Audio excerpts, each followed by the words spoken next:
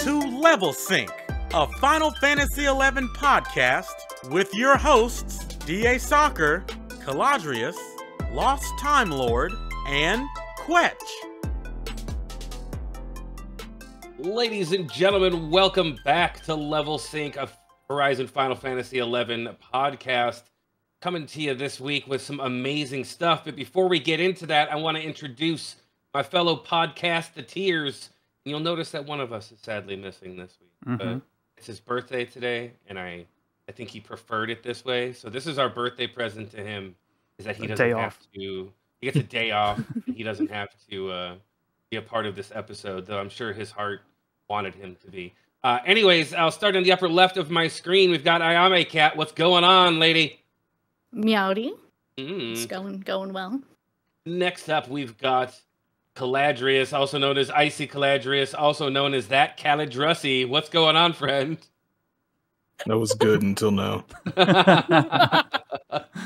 Oh, and of course, we've got Mr. Quetch. What's going on, Quetch? What's up, LTL? I'm just chilling, my friend. And of course, me, the Lost Time Lord. So tonight, guys, we have a real special episode. We wanted to do this before. We had this like all planned where we were going to do this before.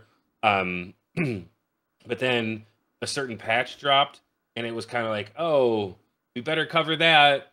Not that we had any like insight into what was going into the patch. So we found out just at the same time as you guys did. And, we changed the date of our recording and stuff and made that last episode for you. So we're going back to the one that we were originally going to do, which is an episode all about those fabulous things called HNMs. Not HENMs, not the new content. We may touch on that a little bit in different sections here tonight. But HNMs, hyper-notorious monsters as they are found around the world of Vanadiel. But before we get into that, guys, what you been up to? Who wants to go first? What you been up to? Not all at once. Don't everybody volunteer. I think Quetch goes first. I can go first this time. Yeah, you go first. So a couple things. I was in actually, speaking of DA, we were in a merit party yesterday, which I'm kind of using that term loosely because I was 74 warrior and he was like 73 white mage. And we went out to that camp outside of Tavnasia. There's like buggards and sheep. I think I mentioned it on the last podcast or the one before. Yeah. And I do believe that it was slightly adjusted in 1.2 to add like 2 more mobs. I think there's like 2 more buggards there. And now you can kind of keep the chain going the whole time as long as you're not killing super fast. Before, if you were killing even at a decent rate, you were running out of mobs. So I really enjoyed that camp. And ended up, we actually did really good. Like we did like 25k an hour or something. DA ended up getting 74 white mage and I got 75 warrior. Finally, a second job. Thank you. Second job is 75. So yeah, it was a good little EXP party. Like I said, kind of a merit party because the other guys were all 75, but him and I were both leveling up. So yeah, that's good news there. Other than that, HNMs. We now finished as of, what's today, Tuesday? As of yesterday, we finished the third, we did the rocks. So now we've done the crab, as a group, like we have like a static, the crab, the scorpions, and the rocks. Sadly, on my run, Striders did not drop, but they did drop on our second run. We ended up doing 2. So I'm still Striderless, but at least there's hope now. Trotters, yes, the Trotters, the rare EX version. Trotter. On the Scorpions, however, I have a little story for everybody. Some of you may have been there, I'm not sure, but I'll definitely tell the story for the audience. But we killed... Oh, this story. Yes, we went into the Scorpion fight last week, and we had known that there was one ring that hadn't been discovered. So whatever, like, sure stuff had been dat mined, but you don't necessarily know where things come from the different tiers or the different fights until they actually drop from the mob, and then you can verify. So basically in the Discord, every time something would drop, people would post it, and then the devs would go, okay, approved, it's no longer a leak, you can now talk about that item here. And so we knew that there was still one ring from the Scorpions that hadn't dropped yet. And so we fought the Scorpions. It's a really interesting fight. It's a lot of poison. You got to space the scorpions out like 40 yalms from each other, and you basically run around killing them in reverse order that they spawn. And they're really like tanky, and you need tons of healing in order to kind of like survive. So we killed the first scorpion, and it was real tense. But once you got one down, then you've got more people to open up to help DPS and heal and stuff like that. So we eventually get the fight down. And what does the scorpions drop? One single like rare EX item. I think there was like a crystal and something else. It was a really small drop pool, but that one single item, it was a thief ring. It was a thief ring that gives you reduced cooldown on sneak attack. You lose you lower the cooldown of sneak attack by 1 second every time you critical hit. And I was like, holy crap, this is a really great ring. And I was the person that was C-comming thief for that run, so it went to me. And as I'm sitting like that's really awesome. That's a really cool ring to drop here. I look at my chat, and Eric is there, and he says, "Oh, that's not supposed to be there. That is a tier 3 drop, from a mob that has not released yet." So first thing I do is equip it, actually, and then I go out and do some critical hits. You can see it in my VOD, and I I have recast up, and I lower the cooldown of sneak attack by a couple of seconds. And I'm like, oh yeah, ring totally works.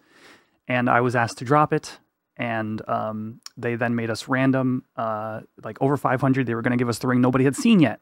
Under 500, they were going to give us the other ring that people knew about. And I had rolled over 500, and the Black Mage, I forget the name of it. Actually, Ayami, I think you know the name of the Black Mage ring. Opuntia Hoop? There you go.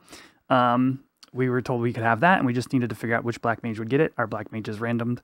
And Ruki, who I mentioned on last week's podcast, or our last podcast as well, was the Black Mage who got it. So, yay for them. I guess you could say bummed, but at the same time, like, it was a bugged drop. Like, I get it. Like, it's the type of thing, like, you gotta kind of get rid of, so.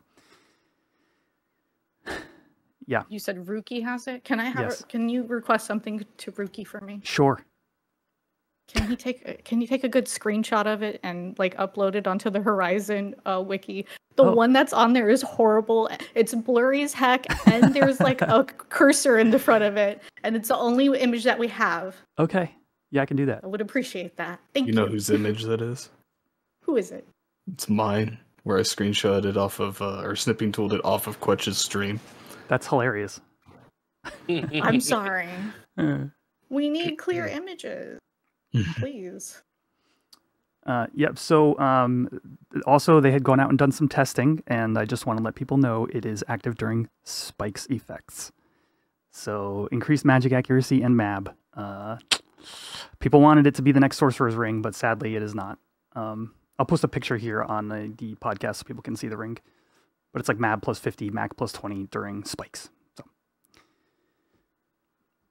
that was a big thing for me lately. I have 2 other stories, one involving Nidhogg and another involving Vritra, but I will actually save those for later in the episode. Okay. Oh, I see why. That makes sense. All right. Yeah. You can get down with that. What have you two been up to? Sky farming, like a lot. We did like a double sky farm last weekend, right? Yeah. We've I got did most 6 of our hours wish of list. diorite. Yeah. You got a lot of EXP. I didn't get to do the diorites. I was running all over the dang place. I'm just gonna say, like, the sky farms are chaotic. Everybody is everywhere. There's a bunch of us in the freaking Discord. It's too much. Honestly, it's too much sometimes. That we've been doing the HNMs. We took down the crab yesterday. That was very stressful. Did it take a few There was attempts? a lot of death. No, No, it took you got one. for one. Okay, one. We one-shotted it, but people died, okay? It was rough for them. I didn't die, but Rest We in needed to peace, develop- Snitchy. We need to develop a better strategy. Like the first wizard crab or whatever, there was like a couple of missed stuns, and it killed some people with the Blizzaga spam or the Waturga spam, whatever it is that it does. Mm-hmm. But then once we got back up and we developed a better strategy for taking out the two, like, the bully and the wizard crab, the the fight became kind of laughably easy. Even like at the end when like he was berserking or whatever, like took us an extra like few seconds to kill the bully, and our tank was like, "No worries, I got this. He's just hitting a little harder." We were Like, okay. spam healing him. We're spam healing him. We're like, he's not going down, okay? We've got Those are 2 just sitting healers there on like, you. I'm The fine. other tanks It's are all fine. healing. He was getting healed, okay? He didn't go down. I think he did go down. No, No. Snooch died. Oh, Snooch died. Oh, okay. Yeah, Snooch is the only paladin that. I was by the way. I was running to go convert when that happened. So, sorry. Olayame's fault. It's not my fault. It's all right. We We won. did the crabs. Yeah. We got the warrior ring, the black mage, or the all jobs Asper and Drain ring, Yeah. and 2 D cloths. Okay. And that was it. It was nice. I did like a tatami shield run. I got a tatami shield as well. It was literally like 50-50 because a lot of us were not using the Picaroon shields. We were using the hickory ones. And there was a lot of deaths for that too, I'm just gonna say. I haven't actually fought that mob. If The he gets off a intimidation is Thundaga, stupid. The intimidation his- is stupid, okay? his Thundaga would take me at like 1600 health down to like 400. The thieves were dropping. The Tarus were dropping. Freaking pets were dying, you know? Like, you can only do so much. And I was, like, sleeping him to try to stun him, because you can't stun him because he's, like, immune to stun, because he's, like, thunder-based or whatever, so... Okay. I'm just spamming sleep and sleep 2 the whole time, and trying to heal, and the whole time it's like, you are intimidated by him, by Gratian or whatever, and I'm like, oh my gosh, like, what is going on? Why can I not heal? I'm trying so hard to heal, it won't let me. That was rough, but we got at least half of us some shields, which is nice. And, you know what? I did something big today. I could say that my journey of popping the damn aromas is done. I got my sachet, okay? No way! Congratulations. That's awesome. Congratulations. Seriously. That's huge. It's been at least 20 hours of trying to get that fucking thing. And now I'm not even going to really use it. It's not for my thief. I'll probably use it on warrior, some other shit. If I ever play like a melee job, but like, when am I going to do that? Not anytime soon, but I have it. Are you saying mainly because your crossbow and arrow are taking up that slot? Yes. Yeah. My crossbow's nice. It has that +4 agility and like, was it like I think it's like demon killer or something like that on it. But yeah, acid bolts all the time, bullying, proccing the freaking defense down. It's nice. I think that's all I've been. Oh, Sky. You talk about that. Talk about the merit party that we had too. The merit party that we had. Mm-hmm. We had a merit Because party? because they fixed that one. Oh, on Pirogo? Mm-hmm. They fixed that they one added too. more mobs to Pirogo Nurgo Isle, so it actually can like keep up if you have like a lot of DD. It can actually keep up with the flow. We never lost chain during Great. it, so it was a really good one. And Are then you the polar out there for that? no, Oh, okay. I was We gonna had a say. Taru. yeah, we had The a poor Taru, thing. and he was not having a good time. I forgot what his name was. He was getting beat up pretty bad. I remember his name. It was King Kai or King Yeah, he was Ki. a I don't really know good which one. bard, but as a Taru with a minstrel's ring, you're living on a fine line of living. Right? Wing cutter, Like do you if- need it? Like if you step into a wing cutter or something doesn't sleep, you're pretty much gonna take a dirt nap. So he did a He really didn't good die. job. I was healing. He never died. Yeah, that was a good part. That was me, you, Tomaine, Soren, King Kai, and somebody else. Well, that was a good merit party. So they fixed that camp. I did do another merit party at the new Giga camp. A melee merit party. Oh, really? Okay, I was wondering Those if things melee are were any good. they're beefy. Okay. They're you can do it. Like it's not bad, and they give a shitload of EXP. I think I was getting like 300 on a normal mob, like no chain. Okay. Ooh. Yeah, they're like 80 278, something. and then as a They're like 85 or no. something. like I have fully merited axe, and I have like everything capped, right? And I was eating sushi to make sure that my accuracy stayed above 90. Like it was pretty good. But we did that for like 3 hours. I got like 8 merits. And then I've gotten 80 merits in the last like week. I've been meriting Holy a lot. crap, dude. A lot. Did another merit party in Murphatod Mountains, the raptors and the damselflies. And Did they fix that one? They added a couple. It still runs out if you have Ringar with you. But because he weapon skills and half the damn mob's HP goes away. But he paid to have a gun gear, so shout out to Rengar. Making me look like shit on deeps. We had our LS, we had a guy finish their Gungnir this week as well. It hits like We've a been truck, taking it man. out. Yeah, dude. I seen him do a 2300 gear Skogul into a 4K light. I was like, Yeah, I've seen What am Rengar I do a doing here? 2800 Gurskogel into like a 3K, 3.5K light Yeah. for double light. I was going to say, I think ours was a third or fourth step light, which is why it was so beefy. But yeah, that thing trucks. Yeah, it's a damn good weapon, and Dragoon's OP anyway, so it's great. Yeah. Shout out to And Onihi. then, go ahead. I said shout out to Onihi. Did Oni finish theirs? Yeah. Nice. Congratulations. Other than meriting, we did the Sky Farm. I sat and killed golems for 6 hours. Like, I And how merit long? partied How long did it take for the first Diorite to freaking drop? about 4 hours in. We got the first one. Did you have a thief? Yes, Yeah. we had Soren with Oh. TH4. And then about an hour before we were just gonna quit, 2 more dropped. So we ended up with 3 diorites, so not bad. That's kind of what you But want coming out of there. We yeah. also got 4 merits in the time we were there. So, not bad, little merit party. And then, what else? I finished my Soil Gorget, my Light Gorget. I need to finish my Breeze Gorget, and then I have the 3 I want. And then, like I said, 80 merits. And yeah, that's about it. We did some HNMs. I do them obviously with Ayame and LTL. And we didn't just do crabs, we did crabs yesterday. But we did, how many runs of rocks have we done so far? 3? Well, we Yeah, did because we had the first one where well, it was glitched. the first one where we Oh. didn't get any loot. Yeah, so if that counts Mm-hmm. as one, and then we did 2 runs last Monday.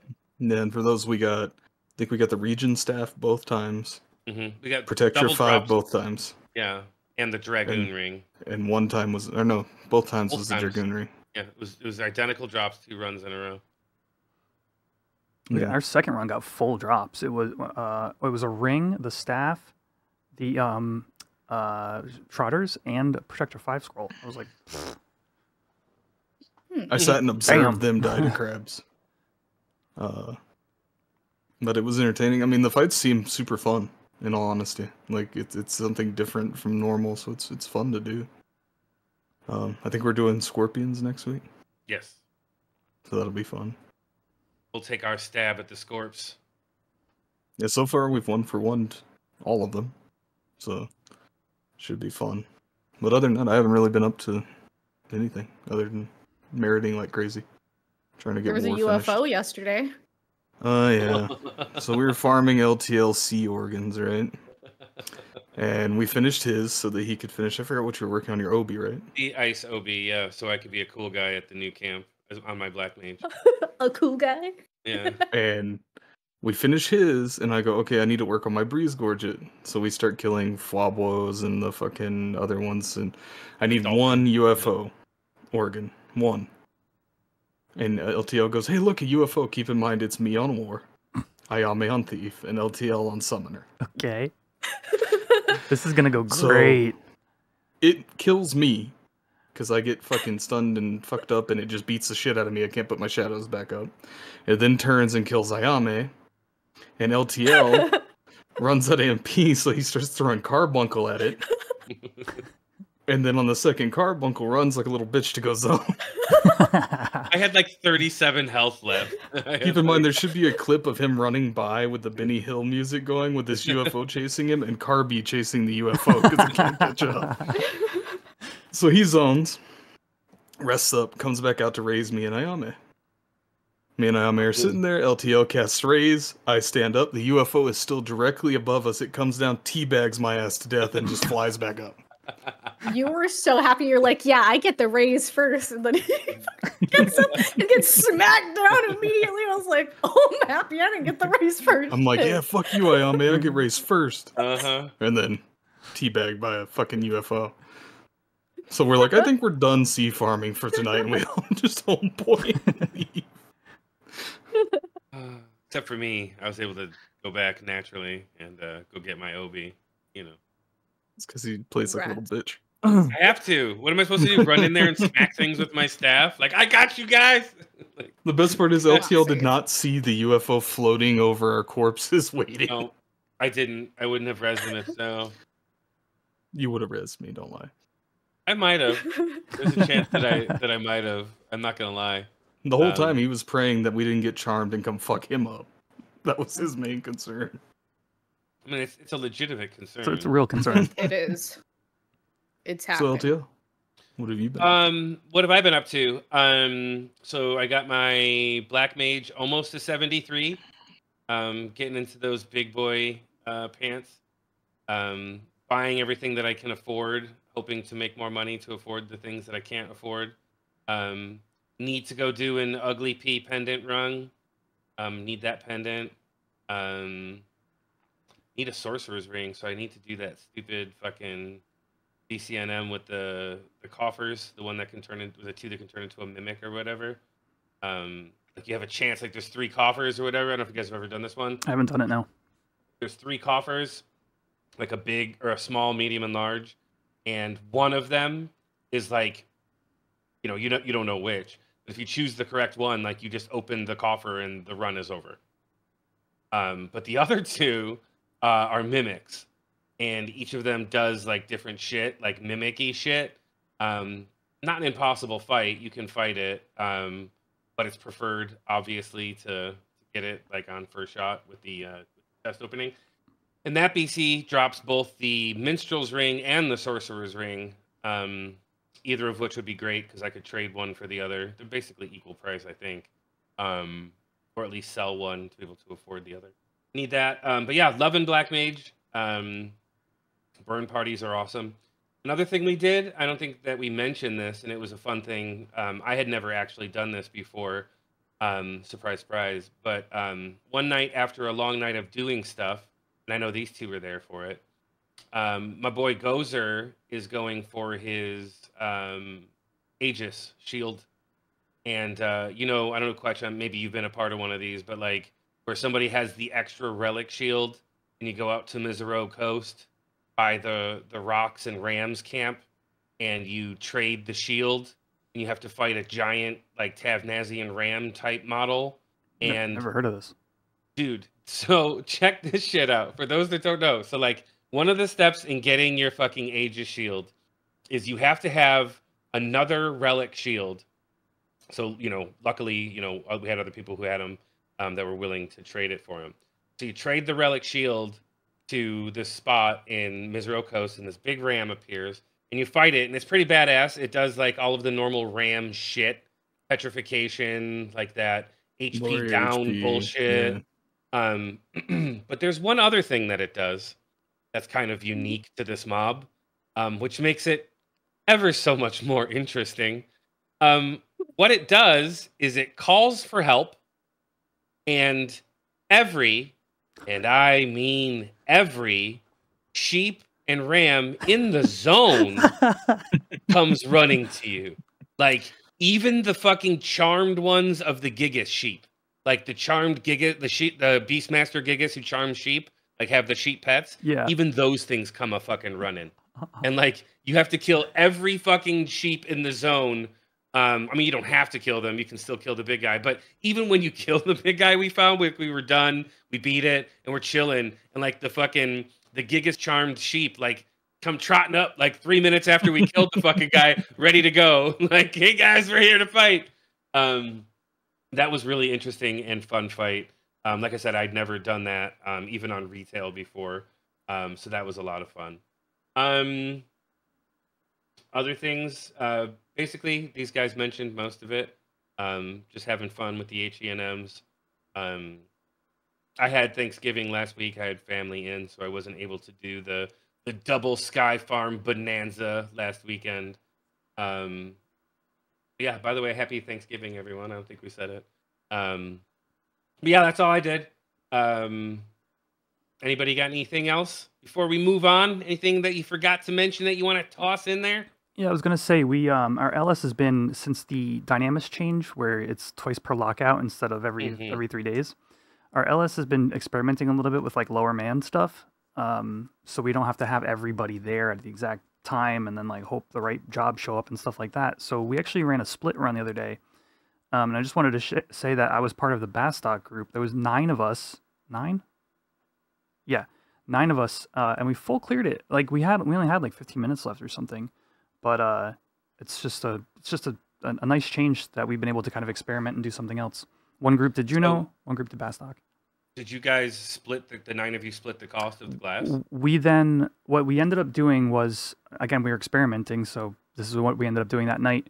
We combined all the currency from the 2 runs and then split the cost of 2 glasses, and everybody perfect split the currency. So like the one group was luckier on hundreds than the other, but it evened out because we split everything equally. Good way to do it. So that was cool. Made a little bit of, I mean, obviously made some more currency there for my Mandau. But other than that, I just wanted to say, screw goldsmithing. Do not get into it. If I haven't ranted here before, I'm going to rant now.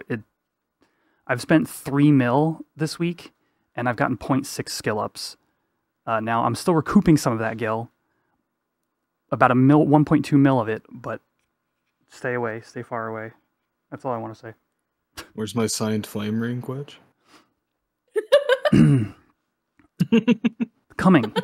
I have to hit 97 and I start working on rings, so we'll see. I do have if you want though, I have a Koenig shield. I've assigned one of those. If you want to trade it for, I assume you have one. Yeah, but just a normal, non-signed one, so I might be down for that. Cool. I would definitely put my name in for, what is it, the communion ring, the int +5. I forget which one it is. I need 2 of those. Thanks. Thank you very much. Great. I'm gonna need to sell probably I'm just gonna send him an NQ one, and he's gonna send me a signed NQ back. Prefer purchases, but yes, that is fine too. You can sell the one that you. I'm a poor man, Quetch. I spend all my time meriting. I hear that. You walk out of there with bird feathers and stuff. I had no idea that you had gotten 80 merits in the last month. I was a little shocked by that number. No, last week. Jesus Christ. The last week. Even worse. Damn, dude. Even worse. But yeah, so there's other things that we want to talk about in this episode. But before we get too deep into the episode, I absolutely forgot to mention this at the beginning of the episode. And I want to make sure I mention it now while everybody's still listening before we get that drop-off on the YouTube drop-off near the end. Guys, we have a live episode coming up to celebrate Level Sync's 20th episode. We're doing this on December 18th, I believe. Yes. December 18th, which is a Monday.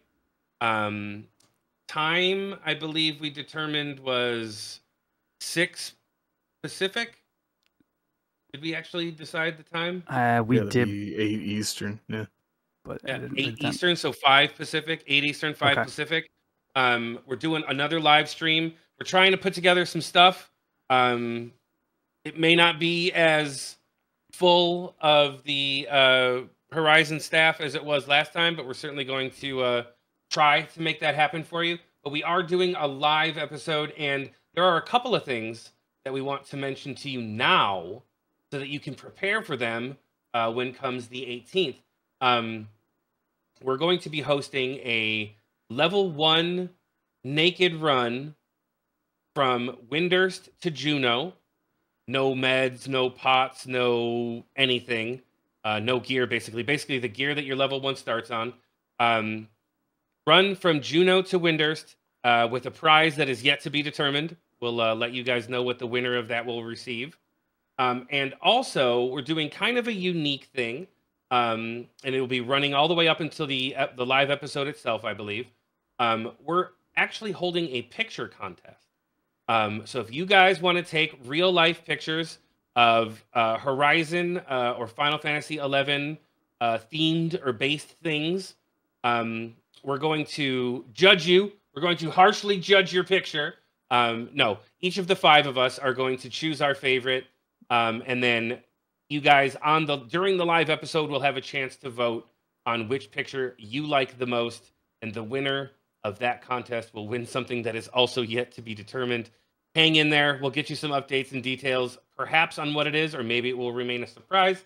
But we will let you know once we get that sorted. So don't forget, guys, December 18th at 5 p.m. Pacific, 8 p.m. Eastern. We'll see you there. It's a Monday. Don't forget. So there was one other thing I wanted to mention, guys.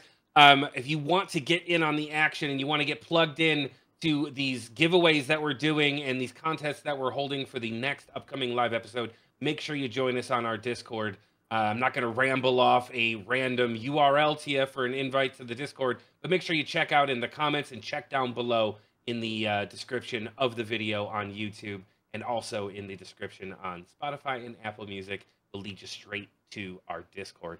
Anyways, guys, let's get on to the big stuff. Let's get on to the reason that we're here. I bet you're wondering why I've gathered you all here tonight. to hope for acclaim. Yeah, well, shit. Well, we could talk about that too. But we're going to talk about HNMs. I'm sure you've heard the term. It means hyper notorious monster. What that means exactly, I don't know that I'm sure. Don't know why it's hyper. I know why it's notorious, because it's like there's only one of them. It's like one of a kind. It's like notorious. It's like that song, like from the 80s, Duran Duran. You know. Did you get on Napster back in the day? Notorious. No, LimeWire before fucking Lars Ulrich made it so I couldn't download it. I was gonna say, so you could give your computer an STD on LimeWire. Absolutely, yes. That was the main draw of LimeWire, was to fuck up your PC irreparably. We're gonna talk about HNMs. So I guess getting started with HNMs it's kind of the ultimate endgame stuff, right? There's a couple of different tiers. The first tier, I would say, is generally the Juno NMs is what they're called, but I would say that they come at the same time. Well, actually, before Dynamis. So it's like this is your first step or foray into like endgame for 11. Now, here on Horizon, King Arthro, which is part of the Juno HNM scene, has been made a little bit more difficult. So here on Horizon, it may not be in that same level of stepping stone, but you certainly could take out these things before your group even steps into Dynamis with a well-coordinated group. And the HNMs for the Juno tier are in no order of preference. Rock, who is a big bird in Saramagoge, Champlain. Then we've got Circuit or Circetto or Circussi. He is in the Gerlage Citadel. Then we've also got Simurg, who you may know drops those fancy Strider boots. He's over in Rolandberry Fields. And we've got King Arthur, as previously mentioned, in Jugner Forest. We'll go in depth on each one of those. We'll continue to talk about those. Just wanted to give you an idea of who they were before we got started. But the first one that we will start with is Rock. So Rock is very similar to Simurg in that they're both birds, and that's about where the similarities end. Rock's job itself, I believe, is a white mage, given that it uses benediction. So I think that is pretty indicative. Plus, it drops something that is used by white mages, the Dryad staff. Not like the world's greatest staff for healing, but not bad. Cure potency plus 10%, MP plus 50, white mage, rare EX. It's a great item. But let's talk about Rock and, Can we kick it off with Ayame for the name lore? Yeah, absolutely. I was going to say, like, that. The first thing I was going to talk about was, where does the name Rock come from? What is Rock, other than he's going to smack it down on your candy ass? Apologies beforehand for any mispronunciations, okay? Like, a lot of these are from different cultures and stuff, and I could only read what I could read. Apologies. And most of these will be referenced from the ffxi Clopedia. So this is from that. It says, in Persian mythology, the roc was a gigantic bird of such strength it preyed on elephants for food. It was a large, white-feathered bird. The roc is most well known from Sinbad, the sailor's encounter with one in 1001 Nights. Some scholars think the roc is a distorted account of the ep19, also known as the elephant bird, a giant, now extinct 9-foot-tall, flightless bird from Madagascar. As some early explorers reported these creatures and thought them to be chicks of larger yet unseen birds. So, just a big bird. Him's big bird. Him's big bird. So yeah, guys, one of the cool things that we're going to be doing with each of these HNMs is a lot of times you hear the name and you kind of don't think about it, but each one of these has a different story behind it. There's lore behind each one of these. And Ayame, our resident historian, has taken some time over the past week to learn, to get learnt on what these are, and we'll be reading them to us as we go through tonight. So it's going to be fucking awesome. So as mentioned previously, roc spawns in the Saramaguge Champlain. You know, if you just pronounce it different every time, I think one of them will be right. I think no, because it's actually, I think the way you pronounce it is Saramouge, It's got to be one of them. Champlain. It's something like that. I don't know. I don't fucking know. That's one of the ones that I'll never get right. But it's not just there, right? So it's like if you've ever been to the garbage citadel, I mean the Gerlage Citadel, there's 3 levels of gates, right? And you need 4 people to open each level of gate, which isn't a big deal if you're heading out there with people or friends. But you have to go through all 3 gates to get back out into the Champlain, and it can spawn up top. There's an area up top that's inaccessible from the outside. You have to go through the dungeon to get there, and that's where it spawns. There's a big area that it can spawn out there. So recently, a new implementation went into place, and I believe that roc falls under this, is for mechanics for claiming. Unfortunately, you know, there is not really any mechanic other than have bodies there, and it will randomly pick someone to aggro to, which is, you know, their fix for the issue that they're having right now with the lag that was experienced, where there's a lot of people farming stuff. So anything that makes things better is fine. I'm pretty sure that roc falls into that category as well, though. So the drops from roc are, excuse me, the as previously mentioned, the Dryad staff, which is a level 55 white mage staff, with the notable stats of MP plus 50 and cure potency plus 10%, which is not terrible. But you know, if you're curing for 100, that's only 110, which isn't huge, but could be clutch if you needed it in a certain situation. The other thing that it can drop is the Crimson Blade, which is, I have one of those in my inventory because I don't think they're a big deal. It's a level 49 warrior, red mage, thief, paladin, dark knight, bard, ranger, ninja, dragoon, blue mage, and rune fencer. Those last 2 you don't need to worry about. Sword, with MP plus 10 and int plus 5. In my estimation, that feels like, if anything, it would be a red mage sword. Really, I can't see any of the other jobs, except for maybe blue mage, caring about that sword. The other thing that roc drops, which everybody hopes for when they kill roc, is a Damascus ingot, which is used to create the Haubergia. Those are the drops. Yeah, anybody have any stories or anything that they want to talk about with roc? I missed the fight aspect of it. I just threw that in. So you know, right. I think claiming and mechanics. I think the word mechanics there was supposed to imply like what the fight is like. That was my fault for not clarifying. I didn't understand there. It's fine. Yeah. So the things that it can do, like I mentioned, it's a white mage. So at some point during the fight, it is going to do a benediction. For those that don't know, Benediction is a white mage 2-hour, which allows the creature or NPC or character to every 2 hours use this move and replenish their health to full, from regardless of where they are. It also does a move called Giga Scream, which is a 3-hit AoE damage. None of these are terribly dangerous to a level 75 group, unless you get caught unprepared. Rock can kick your butt, but you know, if you have 3 or 4 people, you should be fine, especially if you can heal through stuff. Another one is Blind Vortex, which does some blind.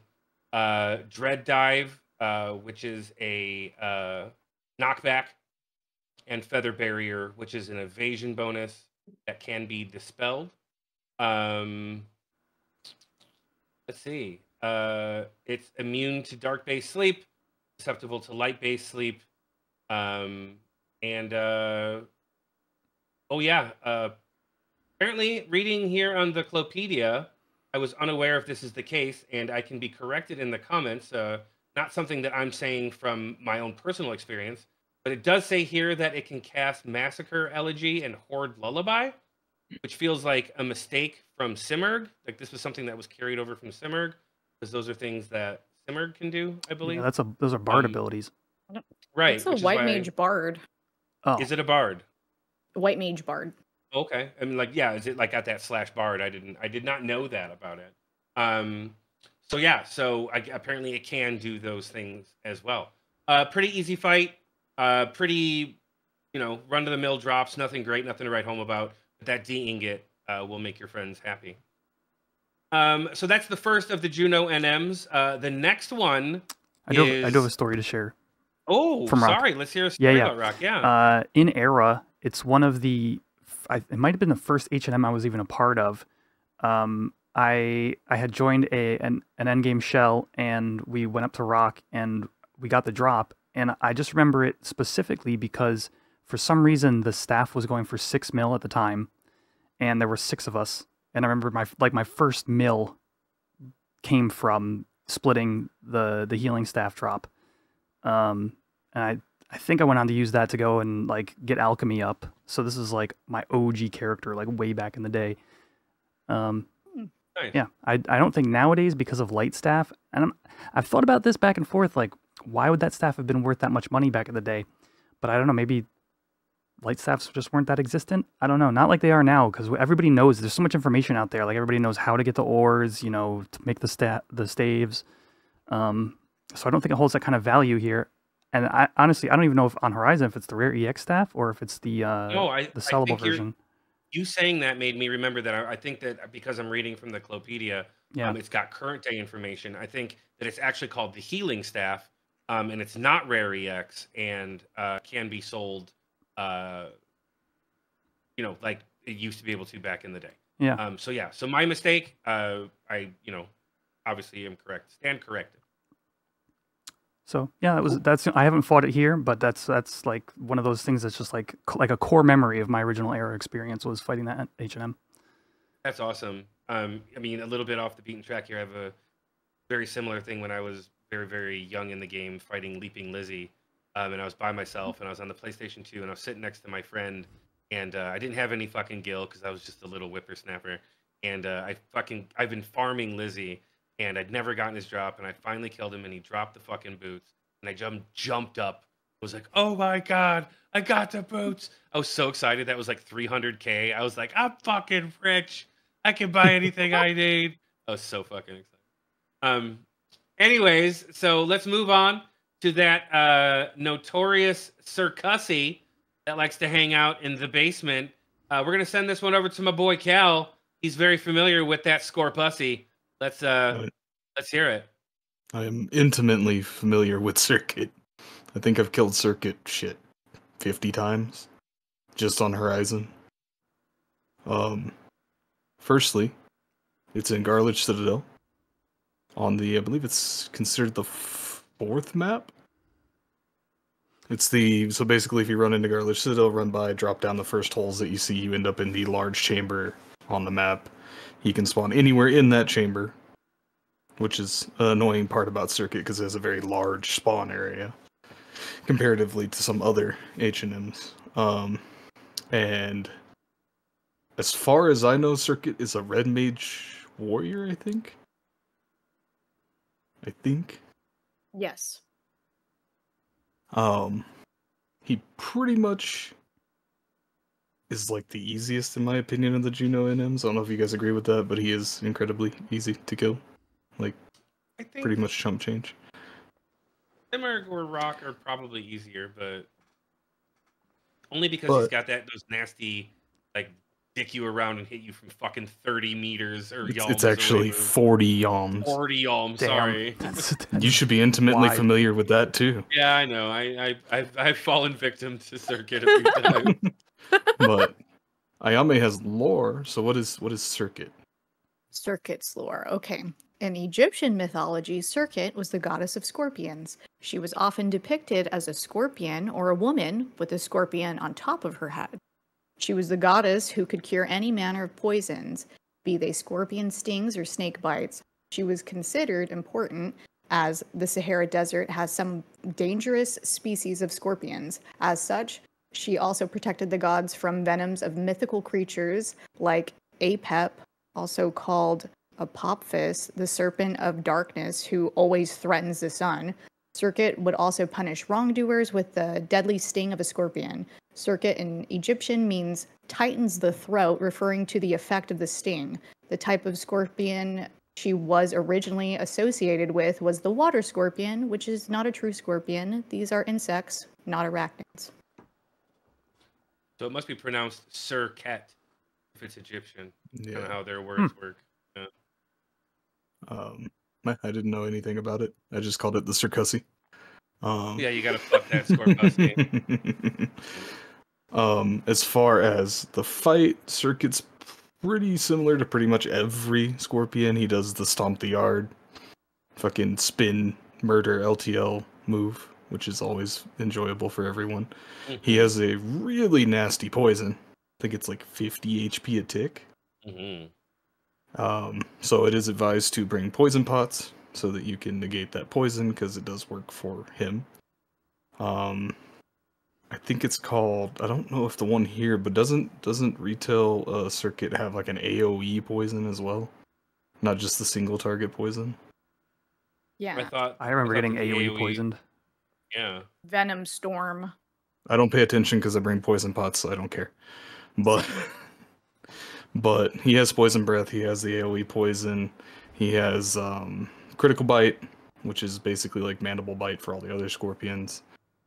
He has stasis, which is a single target paralyze, and then, I mean, they don't agree, but I think it's the easiest Juno Endem to kill. You can basically 3-man it to death if you're well geared. Pretty simple.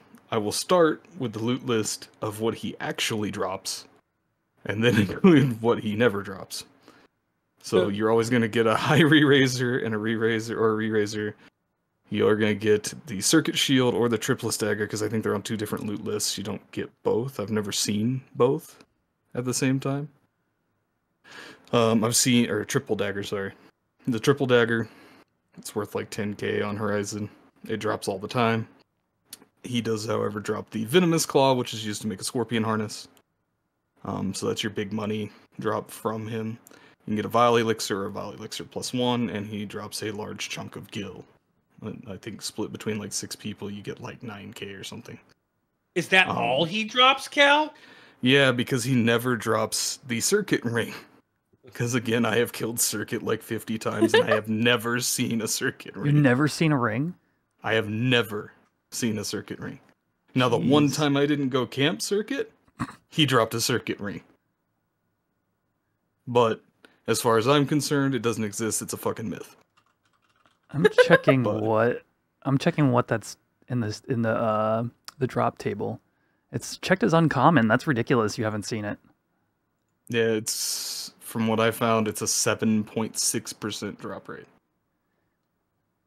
Yeah, Horizon's got it tagged uncommon, which with TH4 that should be a 18% drop rate.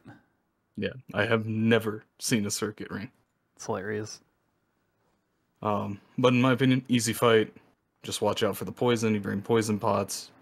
Pretty much easy to do. But yeah, that's Circuit. Circuit. You can loot Pinata. Loot Piñata. Yeah, any stories about the old Sir Cussy? Yeah, I got a story. So there's this little Taru summoner. It's in our link show. Jesus fucking Christ. And we're fighting the Circussi. And we have it pulled kind of off to the left near the entrance to, or the entrance to the area. If you go down the stairs, you know, the little cave with the stairs. And we're fighting. And he does his Stomp the Yard. And LTL goes from the whopping 680 HP he has to 0 HP. Because he's a Taru. He then gets raised. Runs away. Sits down at like, what, 31 yalms? Or something like that? No, I was out of range. Yeah, you were out of range, that's right. And then I think it was Alexander who was dying from the poison or something. So LTL, brave as he is, jumps up on his summoner and runs over to Cure 3 Alexander, and the Scorpion stomps again and kills him. And all I see out of the corner of my screen is LTL's little Taru corpse slide across the ground. And I'm like, makes sense. So the stomp, if you are a Taru, you don't want to be involved with. You're a summoner, Taru. Like, man. Well, then without poor stone Dippy. skin up. Yeah, sorry. Poor Dippy. We were doing Circuit. He was out there as a Taru Beastmaster. And he gets clapped because it spawned in the Hell Room. The one with all the skeletons and the freaking other shit over there. Pots. He gets clapped, but he got claim.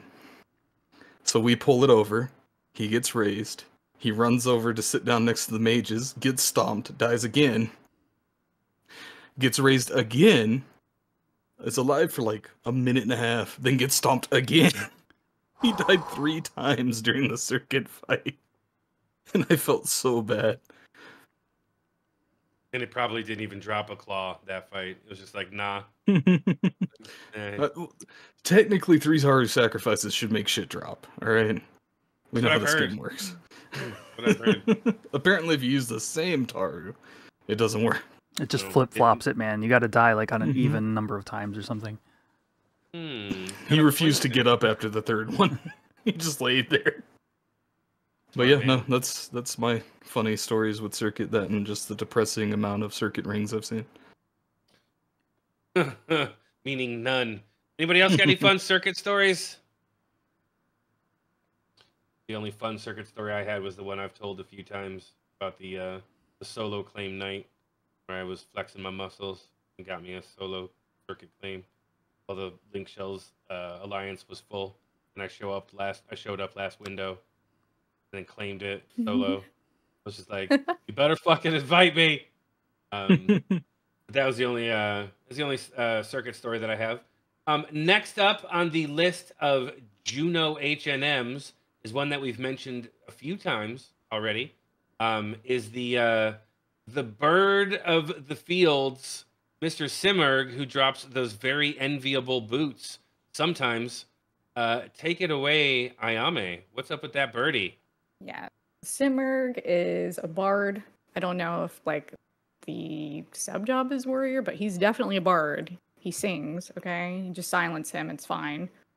You could get to him through the crawler's nest. You gotta like go all the way through the crawler's nest, and then you go up to this like little hill in Rolandberry Fields. He's around water. And there's a reason that he's around water. There's lore for it. Let's read the lore, yeah?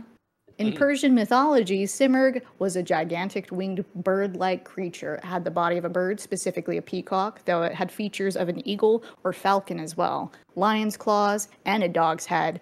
Its feathers were copper-colored. It was so strong it could carry an elephant or camel through the air. It was an ancient creature that was so old it had seen the world destroyed 3 times. As such, it possessed the knowledge of all ages. If its wings touched any life form, it would cure them of any illness or injury. It was considered the natural enemy of snakes. It was said to reside in a place filled with water, Vuruskasha, the world ocean, which had the tree of life. at its center. Atop that tree, Simurgh roosted. In Iranian art, it is usually depicted as a giant bird and not a chimera of sorts. But let's see what moves it has. Did I write it down here? Special attacks. Mighty strikes. So yeah, I guess it gets a warrior 2-hour. Magic finale, massacre elegy, horde lullaby, and draw in that approx around 33 yalms.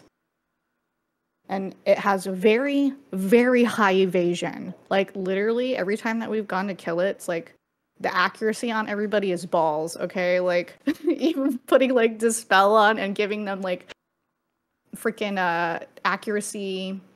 What is the accuracy Madrigal? one? Yeah, Madrigal, yeah. People can't hit it, okay? It takes forever. And it's only like, level 55. Yeah. The main thing that everybody does will be, like, if you ever go out there and camp it, everybody's killing the crabs and leeches because they're trying to get TP so that they could use it on it as soon as they get to it. Because, like, the evasion is insane on that thing. What else do I need to say about this? The drops. Oh, yes, the drop. They're very nice. The drop. He drops usually the Re-Razor, the Vial Elixir, like, every time, and the Arcana Breaker, which is just a hammer. Okay, whatever.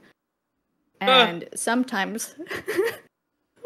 Why are you laughing about it? Because it's more than that. I mean, it's not great, but it's like a white mage club. And it has the super useful effect of additional effect versus Arcana. It weakens defense. So you can smack some Arcana and weaken their defense super effectively. I mean, super useful. Come on. Like, every day I feel like that comes up. Yeah. You know? Okay. If only we had a club user to weaken the defense of this Arcana mob. Oh. We could have won. I mean, that might be useful somewhere, No. potentially. Is there going to be a pot H&M? H-E-N-M? Oh. I don't know. Is there? I don't think there is. He also drops Damascus ingot sometimes, once in a while. And very, very, very, very rarely, Strider's boots. And Gil. He gives Gil too. What do the But yeah. Strider's boots do, Ayame? They give plus 12% movement speed. They're To very who? nice. To the whom? person that wears them. Well, who can They're wear rare. them? The Thieves and Rangers, I believe. I think those are the Yeah, only those are the right? two jobs. Yeah. Quetch knows. Yeah, the Rangers can get out of here. They have W legs from Kieran. If it makes you feel any better, Ayame has Strider's boots. Oh, Does that make you feel I better, know. Quetch? No, Make you feel better? I'm happy for Ayame. It's have like my white Strider's whale. boots. And I have That's just W rubbing in the legs. fact you have a riddle and I don't. Fair. I'm always fast. Wait, But, you're up there. Yeah. She's like Sanic. She's got to go. I don't What think he about does anything stories else. from the... I don't think so. Do we have any stories from Simurgh? I've got one. That's pretty funny. So you guys remember that night that Toking solo claimed Simmer? Because we were all at KA. Yes. I Yeah. do. So like, we made it from KA. Toking has solo claimed Simmer. Toking is a 75 warrior. And he is running back to Juno with Simmer, trying to get to us to kill it. But every time he runs, he gets drawn in because he's running too far away, and it stops to cast, like, Horde Lullaby or something. And so I'm riding on a chocobo, and in the distance I see Toking yo-yoing for it, from Simmer to me. And then all of a sudden he just stops. And I just see Toking's health going doot, doot, doot, doot, because it Horde Lullabied him so he couldn't run away, and then started beating the shit out of him. And then he would try and run again, and it would Horde Lullaby again. So we finally got there, we obviously killed it. But poor Toking was running, and there's this horde of people chasing behind him, praying he dies while he's running. Mhm. It was pretty funny. We got to him. He was fine. I put a little note here. It was like, the draw-in procs at 33 yalms, so stay within 30.1 yalms to avoid the draw-in. That's Yeah. good Good to advice know. for a lot of Yeah. different draw-in mobs. 30.1. Make sure you have draw distance or whatever, and you can HSUI, something, Any other fun things about Simurgh? Anyone have any fun stories? I've never seen it pop. I've been at camp. The window's been there. It's popped every time. Never in the vicinity of me. Wow. I get to watch people But- fight Simurgh. That's my white whale story. I got another story for you then, Quetch. So I showed up late to Simurgh, right? It's already like 4 windows in. I zone out from Crawler's Nest into where Simurgh spawns, and I shit you not, I zone out, Simurgh spawns, I hit Voke, claim Simurgh. And I'm like, well, that was convenient, and it spawned, you know how you walk out and it kind of like opens up and everybody goes around the lake?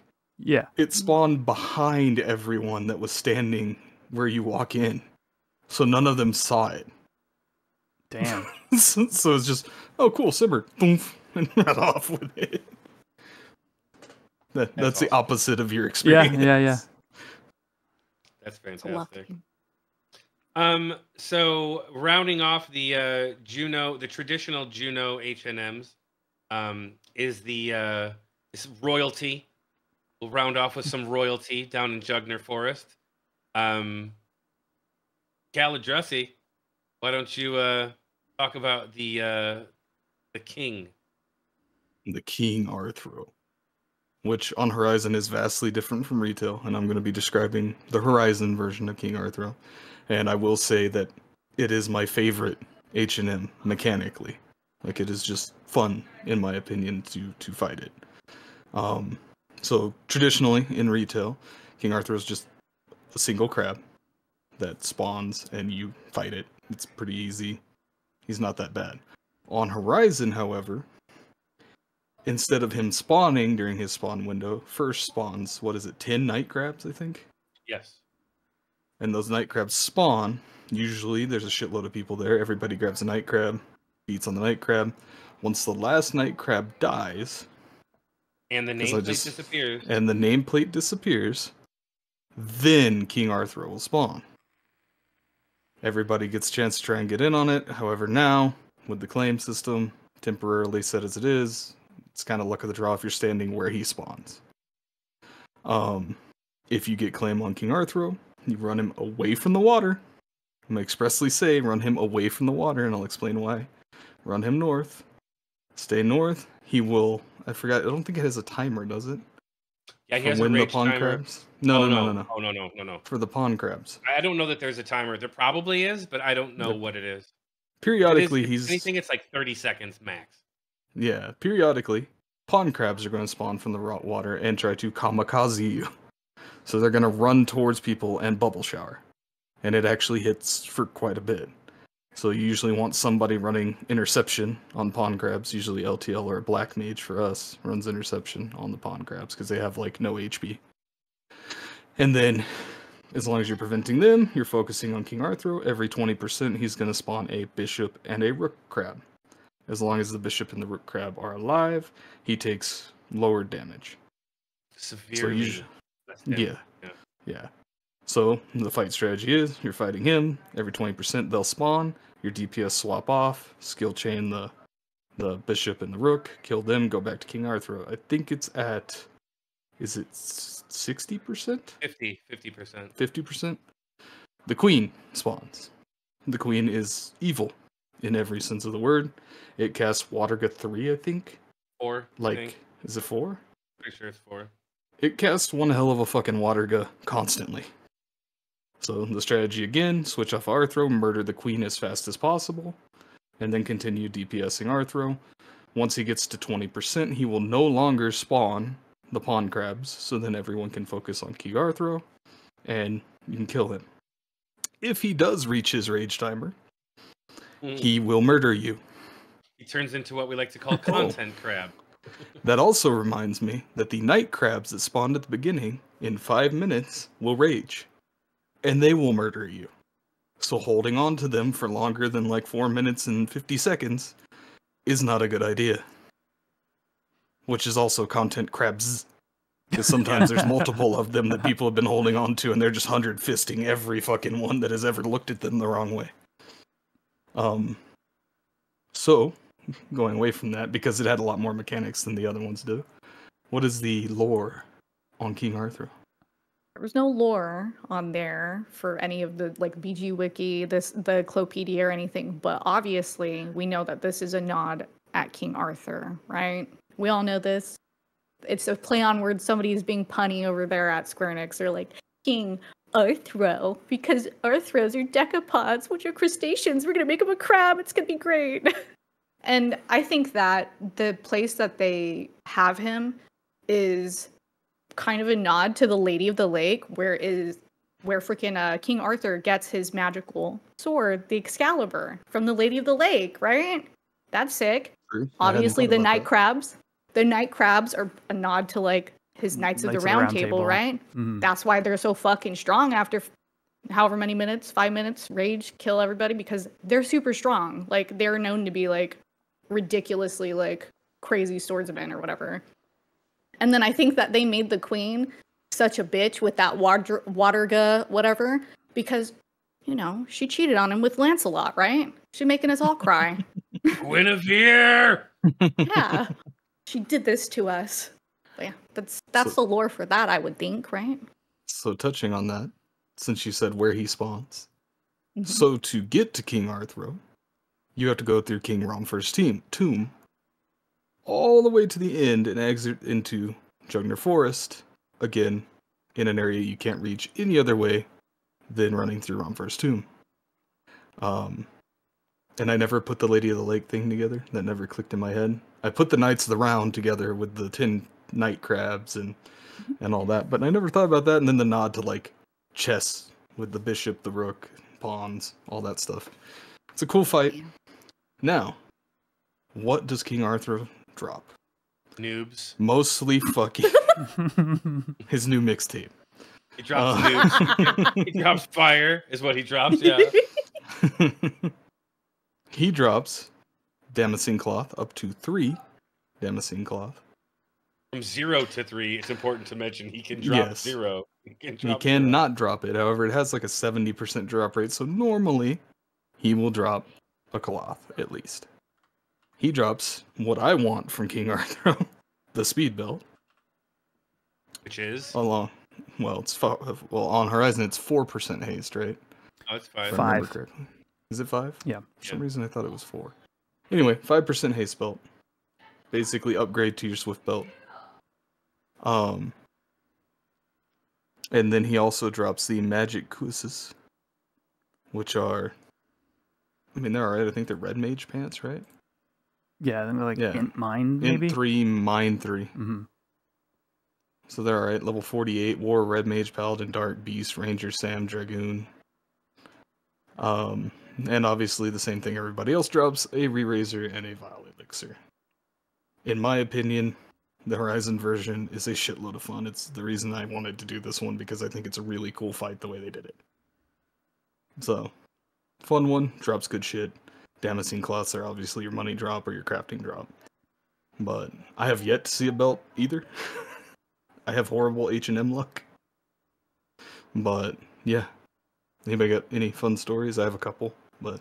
Well, I just wanted to point out that the belt is on Horizon the way it works, because anybody who's listening who maybe isn't totally familiar with HNMs here on Horizon, but you know the speed belt, the reason it's 5% here is because if you craft it, it becomes the 6% version. And they did that in such a way that the actual craft is 107. So even if you are a capped leather crafter with +6, +3 from gear and Mog Enhancement, and then +3 from synth support, you're still 1 level under the cap. So they added a risk that you have to take. You may break the item and lose your belt in order to get that last 1% haste. And personally, I'm a big fan of that design decision. Obviously, the item has been incredibly coveted over the years and is one of the most useful pieces of gear in the game. It's so many jobs can wear it, and it's a very high haste percentage, and they add a little bit of risk reward to upgrading from the 5% to the 6%. And I believe the 6% is called the Sonic Belt, right? Yes. Yes. I think there's a 10% chance to fail. a craft if you have like as close as you can get. That sounds right. Craft? If you're under cap on something, it's probably between 10 and 15, I would guess. That sounds right. Crazy. Because it's a 5% chance if you're at the level, and then every level underneath is an increasingly more break rate. Insane. You're not guaranteed to lose the belt, mind you, on breaking the synth on like a Hakutaku cluster or something, but you are running that risk. Anyway, I mean, we've shared a couple of stories in the podcast, I think, about this guy, right? Yeah, this crab has been a thing. King Arthur stories, like my favorite King Arthur story is we were fighting. We got claim finally on King Arthur, and we're over there. We're fighting it. We're killing it. I'm taking care of the crabs in the background, and all of a sudden, Quetch's name turns green, and then Eric shows up and one-shots his ass into oblivion, and he was happy to mark that notch on his bedpost to tell everybody that he had killed Quetch. It was fun. I'm killing crabs, getting ready for a not belt drop, and I get to watch Quetch drop. That was a lot of fun. I enjoyed myself that day. That was a good time. It was a sucker punch. Let's just say that one should have dropped a belt just because of Quetch dying. Yeah, I agree. Only other funny story, and I won't mention the name of the person, but it was like early on in the server, we were fighting King Arthur, and one of our, I think it was a thief. Again, I won't say who, but I think it was a thief. Actually, fucking called for help on the thing. Oh no! Yeah. CFH block, man, one of the best additions to the Horizon launcher. Mm-hmm. Anybody else got one before I do mine? No? Go for it. So my favorite one is multiple people involved, whose names I will not say. But there were two paladins holding night crabs waiting for the rest of their group to show up. And at the same time, they both waited to 5 minutes. And I watched both of their HP bars go boom, and just drop. And I'm like, oh shit. And they are like really well-geared paladins, and it didn't give a shit. Those things 100-fisted and fucked their world up. I mean, and I'd never seen them rage before because I'd never seen anybody do it, right? So I'm like, oh man, that's fucking crazy. Like, it was entertaining to me. But yeah, that's my funny story with it. Got to watch one of them kill Sith once. That was kind of fun. Oh, yeah. Yeah. Wait, can I mention something even though it's not part of the H&M stuff? Sure.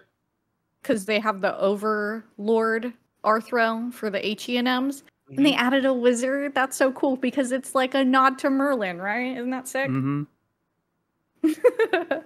No? He casts Flood too, is it right? Or does he cast the Flood too, or is it the Overlord? The Overlord casts Flood too. Yeah, the Yeah, Overlord. Overlord he does spams Flood too. The AoE Flood too. I don't know. I don't know what the wizard did. Everybody freaked out as soon as he popped. They knew when he was going to come. Because the gospels. The gospel. Yeah, he's a nightmare, but they got him. So. Yeah. Awesome, King Arthur. Great fight. Once again, congratulations to the Horizon team for creating something so fun and unique. So we're going to move on to the next one, which is not technically a Juno HNM, I don't think. It's never really been considered one of those. And it's also not part of the next tier. It's kind of an outlier. Drops something real fun. But I'm going to send this one over to my boy Quetch to give us a talk about King Vinegaroon.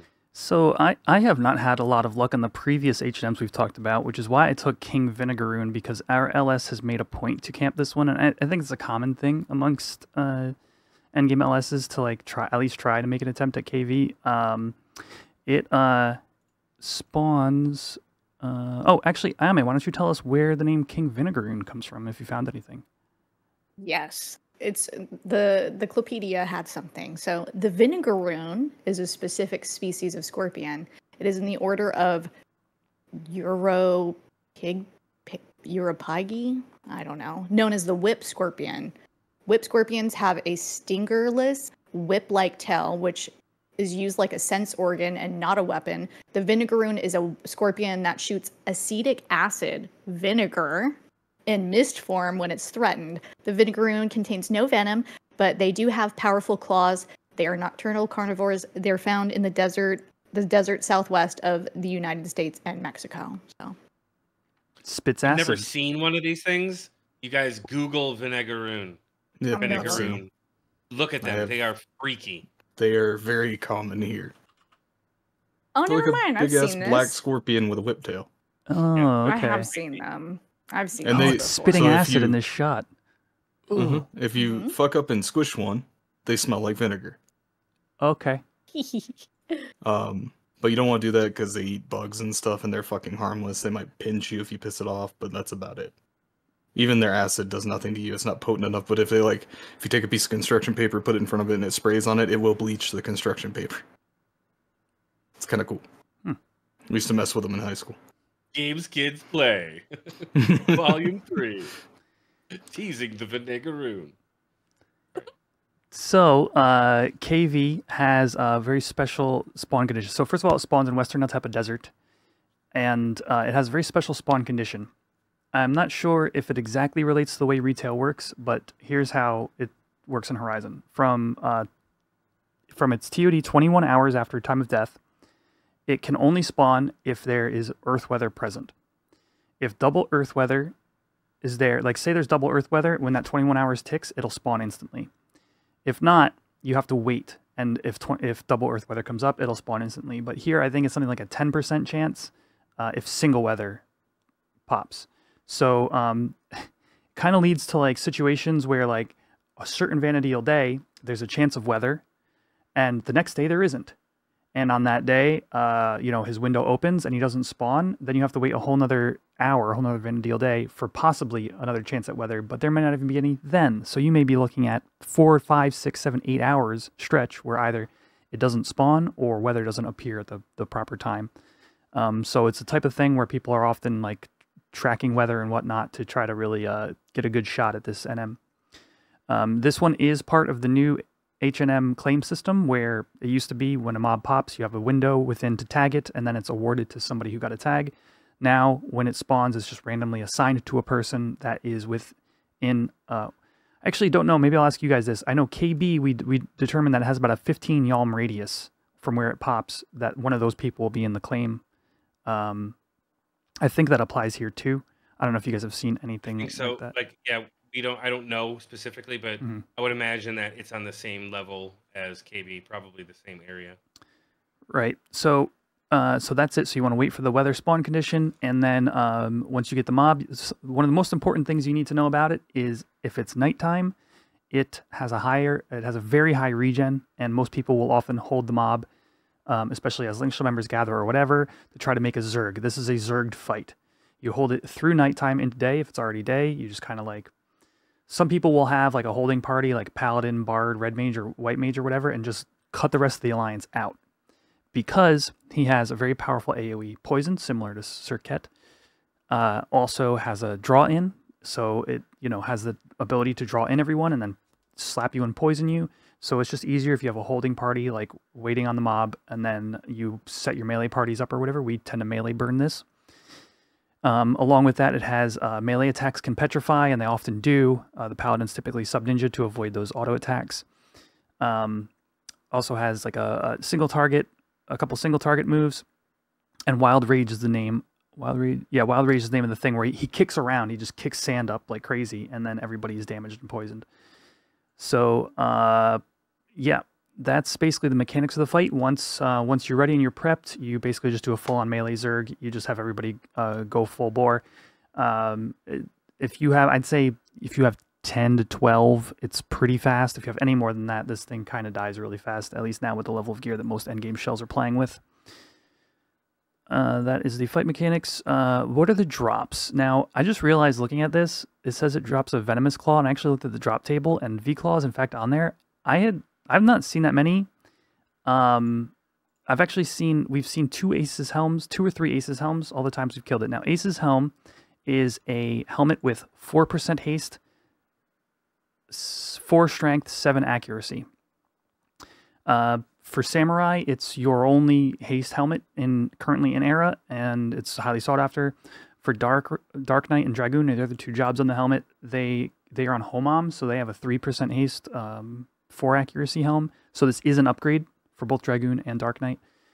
So you wouldn't fault anybody on those jobs for lotting it, but Samurais, it's what they're looking for.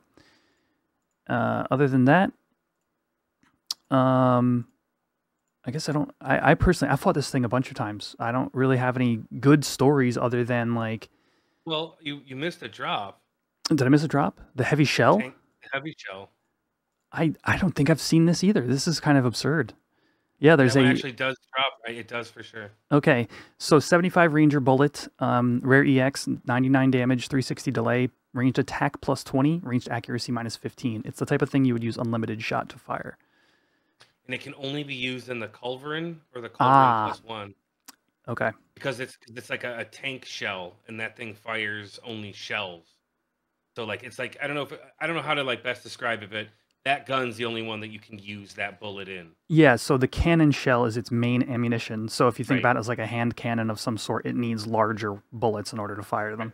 So it makes sense. But I'm actually looking at the drop table. Heavy shell is 10%, V-Claw is 15%, and Ace's Helm is a very common drop at 24%. When we've killed it, we've gotten like an Ace's Helm and an Earth Crystal, or nothing.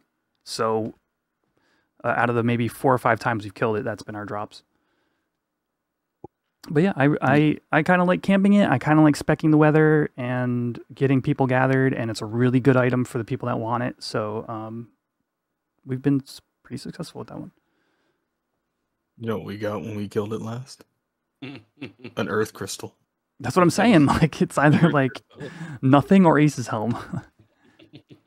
As far as stories goes, I have 2 that are pretty entertaining. The first one is we got out there, somebody else already claimed, right? And we were standing there and we're watching. These people had set their home point in Rebel, and they were just dying repeatedly while this thing was up, and just home pointing and running back and dying, and home pointing and running back and dying. But they eventually did kill. They got the win like that? Oh, no. That one was the one that they all died. It went unclaimed, Earth Weather disappeared, and he vanished. Oh.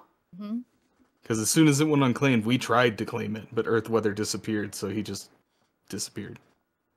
The second story I have... Go ahead. Can I mention something about the draw-in? You need to mention that if you're dead, it still draws in your dead body. Oh, yeah. So you can't raise. You're going to get fucked up by his wild rage or stomp the yard, whatever you're calling it. The other story is our kill. Because we held it all the way through the night. With a similar setup to what you were talking about. It was me on Bard, 2 Summoners, and 2 Paladins. All just chilling, holding it. And then as soon as it switched today, we fucking deleted that Scorpion. Dude, yeah. I mean, like 1 set of weapon skills and some magic bursts, and it was gone. And then he dropped 1 Earth Crystal. And all of us got sad. Because we've been trying to get Ace's Helms for like our Dark Knights or Dragoons and stuff like that. And no luck. You're muted there, LTO. Thanks. I have a funny story. So a long time ago in a galaxy far, far away, when the server was young and the nights were cold, there was a group of folks who claimed King Vinegaroon. I won't mention any names because, you know, I'm not like that. I don't like to call people out. This group claimed the king and proceeded to to fight and wipe to him for the next 6 real-life hours. 6 hours. Fought this thing for 6 hours. And a lot of us were out there watching this happen. There was a meltdown, like, on the other side, and some crazy stuff happened over there. But again, I'm not mentioning anything. They eventually gave up because they just couldn't kill it. Like, people were leaving from their group, and like there was just craziness. And we get claim. We're already there. We're already all there. We get organized, and 45 seconds later, we had a new ace. That was a fun fight. That's a feel bad, eh? Yeah, it was. You know, if you know, I don't feel bad for the folks that it happened to. I think that it was a pretty funny story. They obviously learned a lot and grew at that point. They got much better. But it's just a funny story from early on in the server of the King Vinegaroon. All right, so if Okay. that's all we've got there, we're going to move on to the next level or tier of HNMs, which are known as the Xylart Kings. Each of the following 3 HNMs has 2 different forms. Each of the 3 has an NQ version, and they each have an HQ version. Here on Horizon, I don't remember or know how it was on retail. I think it was the same. You have, so when the HQ dies, for the next 8 days, it has a chance to pop. Well, actually, after the HQ dies, 3 days after the HQ dies, it's guaranteed to pop NQ. You won't get an HQ in the first 3 days after the HQ king dies. On that 4th day through the 8th day, there's a chance that increases each day that the HQ version will pop. Those 3 mobs are Adamantoys, whose HQ version is Aspidoshalon, Behemoth, whose HQ version is the King Behemoth, the mighty King Behemoth, and the 3rd one is Fafnir, and his HQ version is Nidhogg. We're going to talk about Adamantoys or Aspidoshalon first. It is, I think, even on retail, the easiest of the 3 Xylart Kings. However, in recent weeks, the Horizon staff has decided to make Adamantoys, the NQ version, well, actually the NQ version of all 3 of them, significantly more dangerous. They've added moves and added things. So let's see.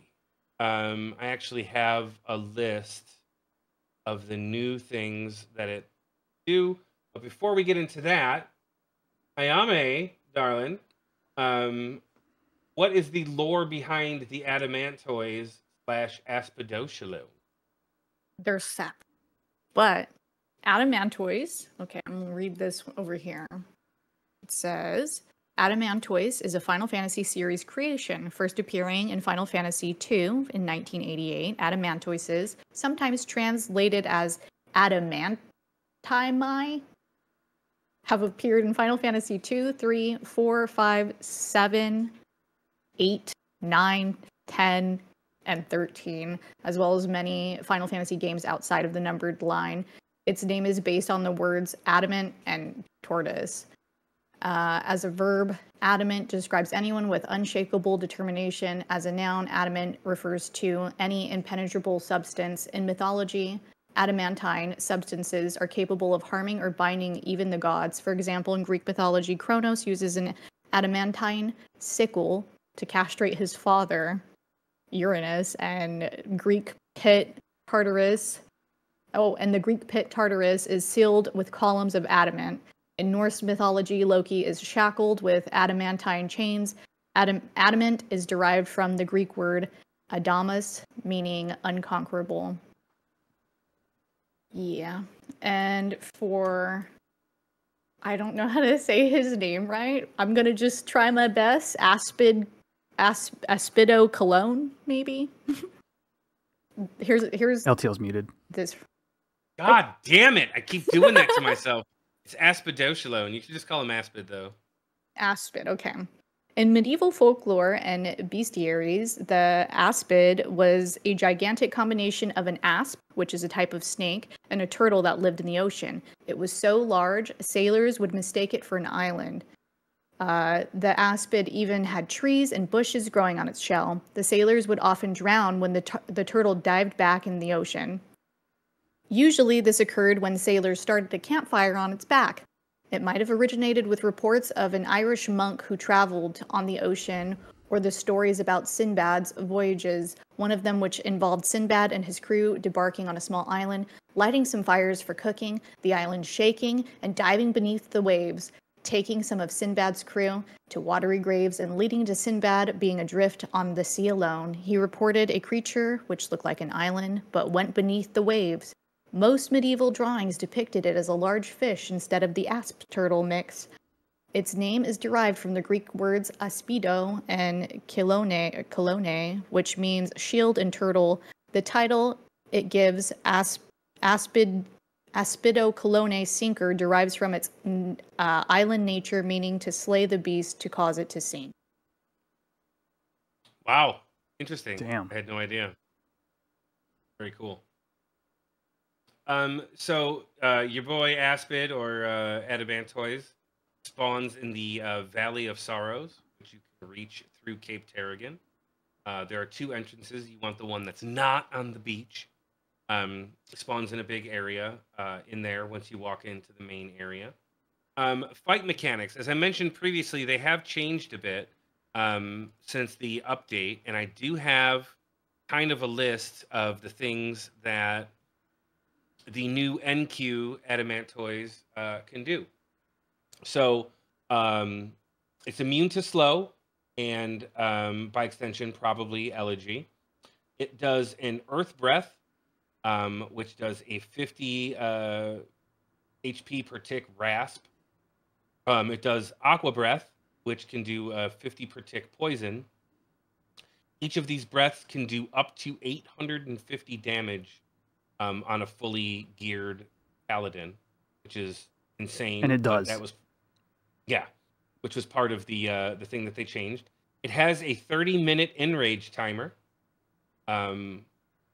which was found out last night, I believe. Don't worry, we got it back and managed to kill it. We just didn't have enough people there. And way more HP.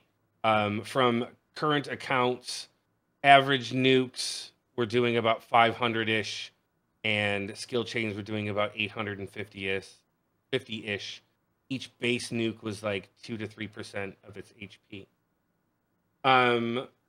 Other things, drops. So Adamantoise, this one we've seen. Now, I don't know the full pool of things that the Adamantoise can drop on the server now that they've updated things. But I do know that it can drop A hands, is one of the things that it can drop, the Aquarian Abjuration hands, which gives you the Zenith mitts, I believe. Yes. It can drop up to 4 adamant ores, an Adamantoise shell. The shield called the Sipar or the Sipar, which seems pretty useless. It gives you minus 20 like water resistance. That's its only definable stat, used by warrior, red mage, paladin, beast, samurai. Seems like garbage. Nobody really wants. The heavy cuirass, I think, is another thing it can drop, which is a body piece for warrior, paladin, dark knight, which is agi -5 and water -20.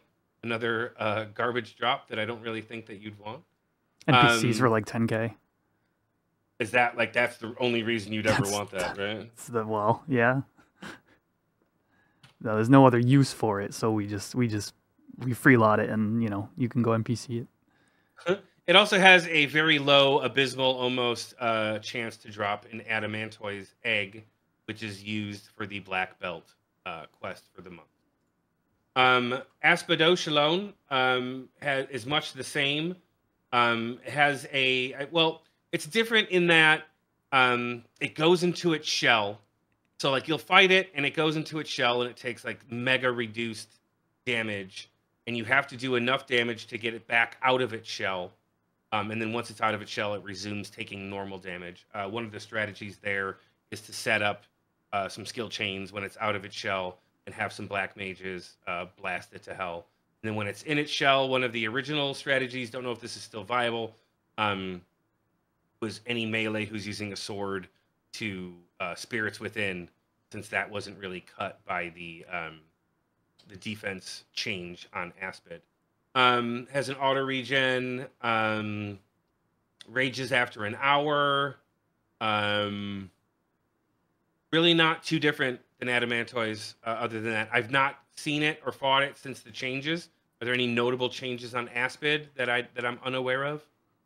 I Other than haven't it's seen just got more HP. I haven't seen a fight yet. I would assume it's probably got the same level of breath, and maybe they added debuff resistance. I haven't seen it yet. Okay. Aspid can drop the A body, which is the Dalmatica, which is sought after by most, if not all, red mages on the server. Pretty amazing piece of gear. Drops the Dryadic Abjuration feat, which is monk, samurai, and ninja feat. Martial feat and Wormel body, the W body. We don't need to go through what all of those things are. You can look them up, but those are the things. So the martial feat is for the Cursed Shoes, which is warrior, paladin, dark knight. Tank set. Like tank set. And then the Wormel is the same things that can use the W legs, like red mages and rangers and paladins and stuff like that. But you can look those up if you're curious. But yeah, those are the things about Aspid. Any fun stories? Any fun Aspid stories, my friends? We've claimed exactly No. one Aspid in all the months we've been camping HNMs. One Aspid, huh? One. But I will point out that the changes that they made, so previous to the changes that they made to the NQs, my 75 War could tank all the NQ versions. I've tanked Adamantoise, Behemoth, and except for Fafnir, obviously, because I don't want to die. But I could tank Behemoth, and I could tank Adamantoise. But now I would eat dirt. Tanked Fafnir one night. How did that wind up? Into the ground, yeah. I tanked Yeah. Fafnir one night into the ground. Remember that? But that was just something I wanted to point out with the changes. That's not really possible. Yeah, you can't do that shit no more. And I think that was the point. So good on them for making it more dangerous. They buffed the breath attacks. For sure. Absolutely. Any funny stories? Any? I mean, obviously, we've seen the fights, not been a part of many of them. Especially with the new claim shield, it's a little bit difficult. So if no stories, we'll move on to the next one, which is the King of Norvalen, the sexy what is it? Egg cow, Daniel, the egg cow. We'll move I was on waiting for Daniel. We'll move on to Daniel, the egg cow, and we'll send it over to Ayame to tell you about the egg cow. I'm gonna read the. Okay, so Behemoth, he spawns in Behemoth's Dominion now, and if you have a chance of getting a King Behemoth, I'm gonna read the historical background for Behemoth here. It says, in biblical legend, the Behemoth was a giant land creature. It is described as the most powerful land animal, a primal beast, which cannot be defeated by humans because it can only be killed by its creator. In the book of Job, in the Old Testament, it is implied to be a mammal, an herbivore from its description. It is the counterpart to Leviathan. In Judaic legend, the Behemoth, having the horns and the strength, and the Leviathan, having the fins and the power, will fight, but both will be slain by Yahweh, who will distribute their meat as food along with meat from the Ziz, a gigantic bird. Behemoth is said to represent the land, Leviathan the sea, Ziz the air.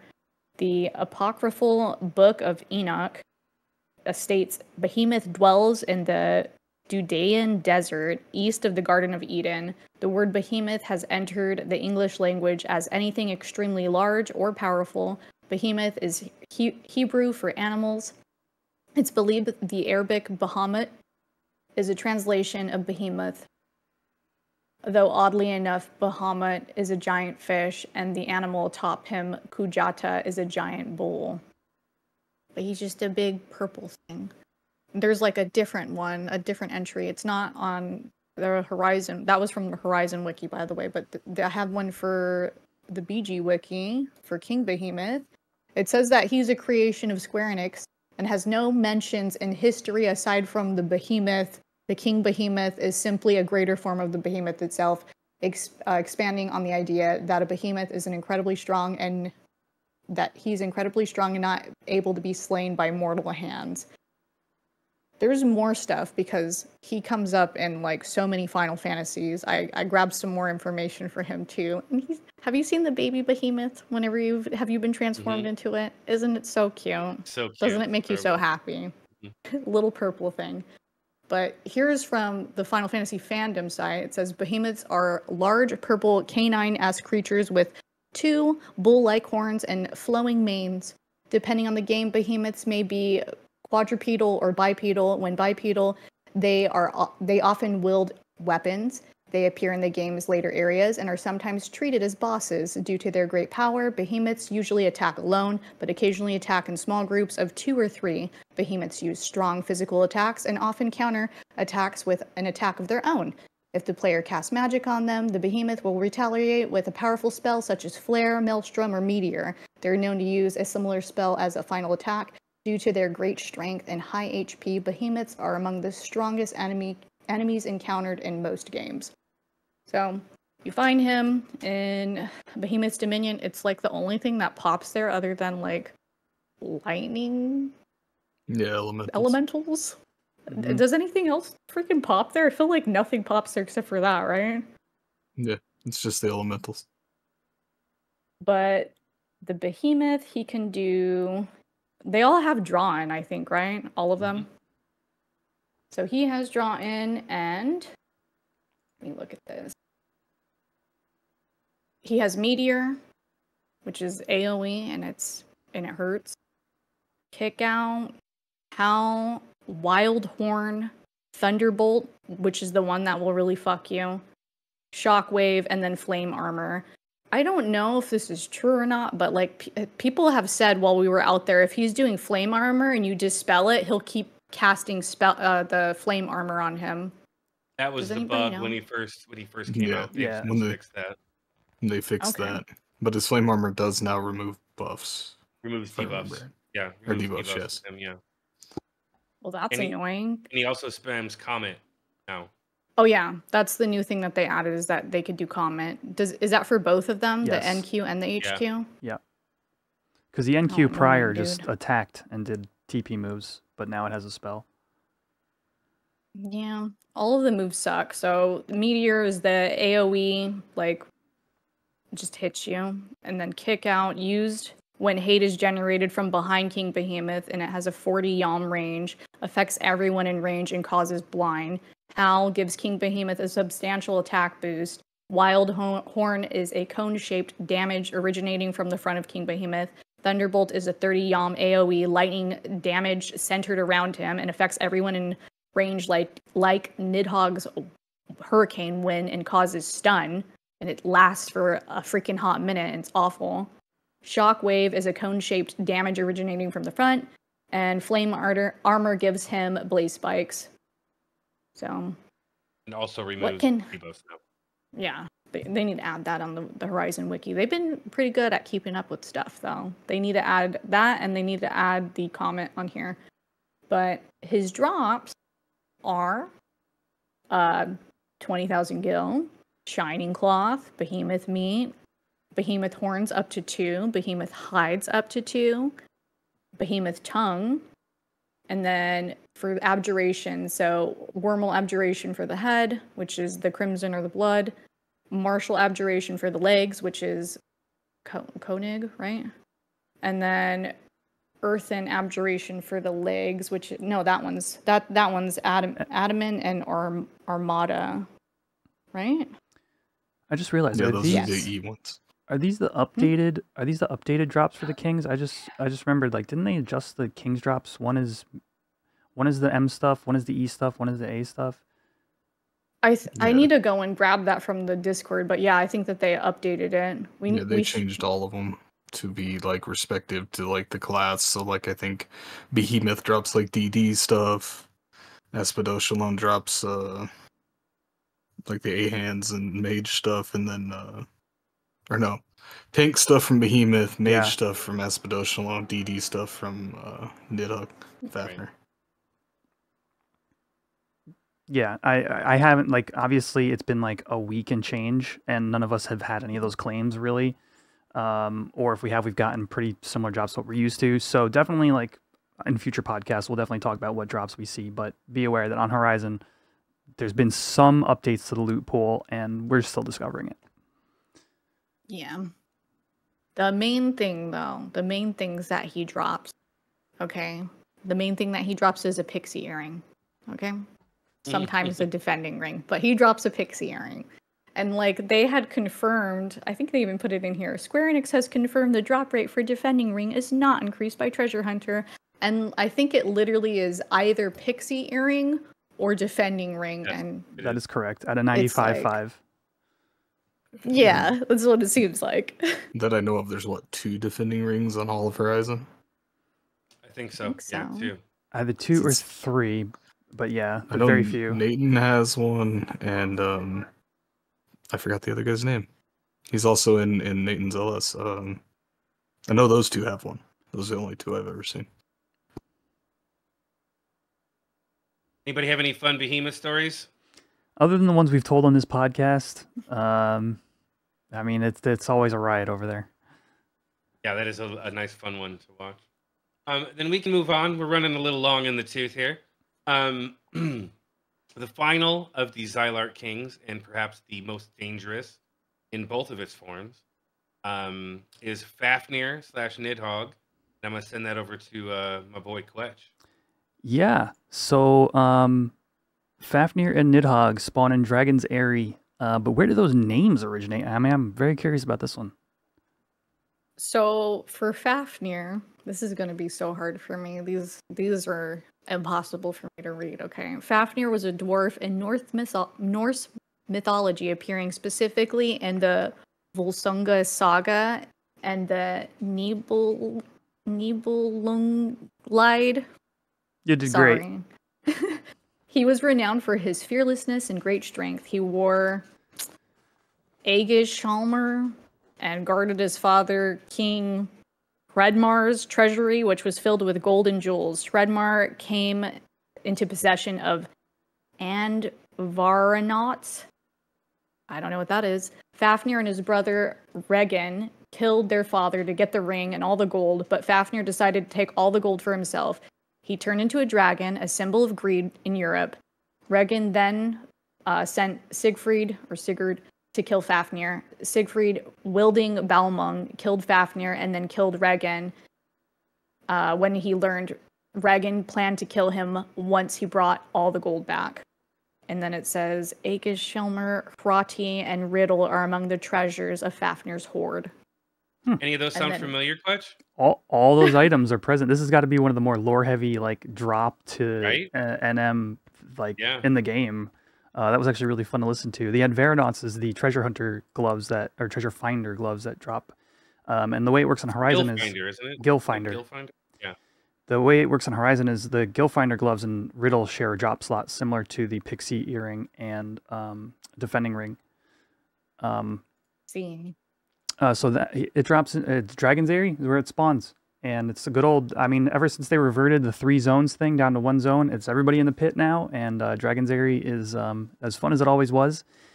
You just got to be there when it pops. Hopefully you get claim. Fight mechanics, though.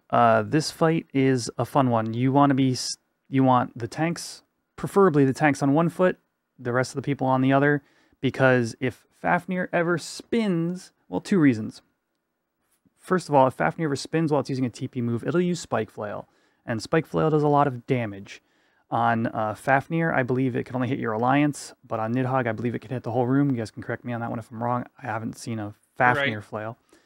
That's 100% correct. Gotcha. And additionally, the Hurricane Wing is the same thing. So even if you're just standing there, you're in a totally separate link shell, and it uses Hurricane Wing, it will hit you if it's Nidhogg. So, be aware of that and try to be out of range. Additionally, it uses Absolute Terror, which will terror the target, usually a tank, for a period of time, roughly 30 seconds. Dragon Breath.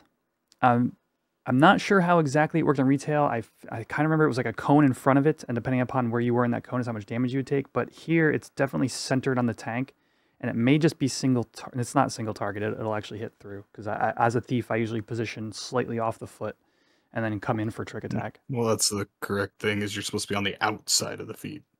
Right. On the feet, like you said, but you're supposed to be standing on the outside edge of the feet. Yeah.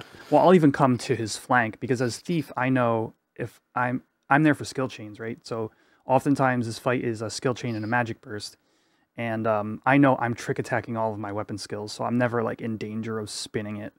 But other melees don't quite have that ability to just not have hate, so sometimes you can get a little hairy.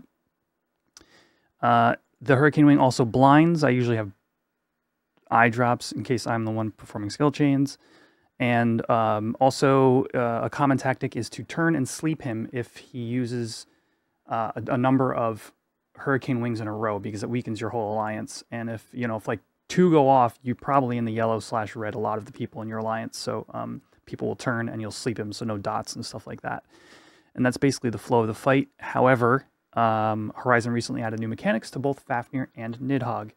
One of which is it spawns 2 darters. I've only seen this. Have you guys fought this thing since this update? It's been so out of our time zone. It's been ridiculous. Out of everybody's time zone. Yeah. We haven't had a chance. Yeah. So I don't know if you have to kill them or not, or if they suicide like the crabs on Arthro, but they don't seem to be too much of an issue. And then something else it seems to do is like truck forward. And I'm not sure why. I believe they do suicide. Okay. I think somebody told me they do suicide. For some reason, something else he does, he kind of like trucks forward, so you kind of have to reposition your tanks and all your party members and hope it doesn't like breathe at the wrong time or what have you, and kind of like lightly kite it, but not like a King Behemoth fight, for example. So that's the mechanics. The drops are, as mentioned earlier, it's like the Haradi, the Aegis Sjalmer, that's Fafnir. The Riddle shares a drop slot with the Enveronauts. And then Nidhogg, and then of course Dragon Talons, Dragon Scales, Dragon Meats, Dragon Hearts.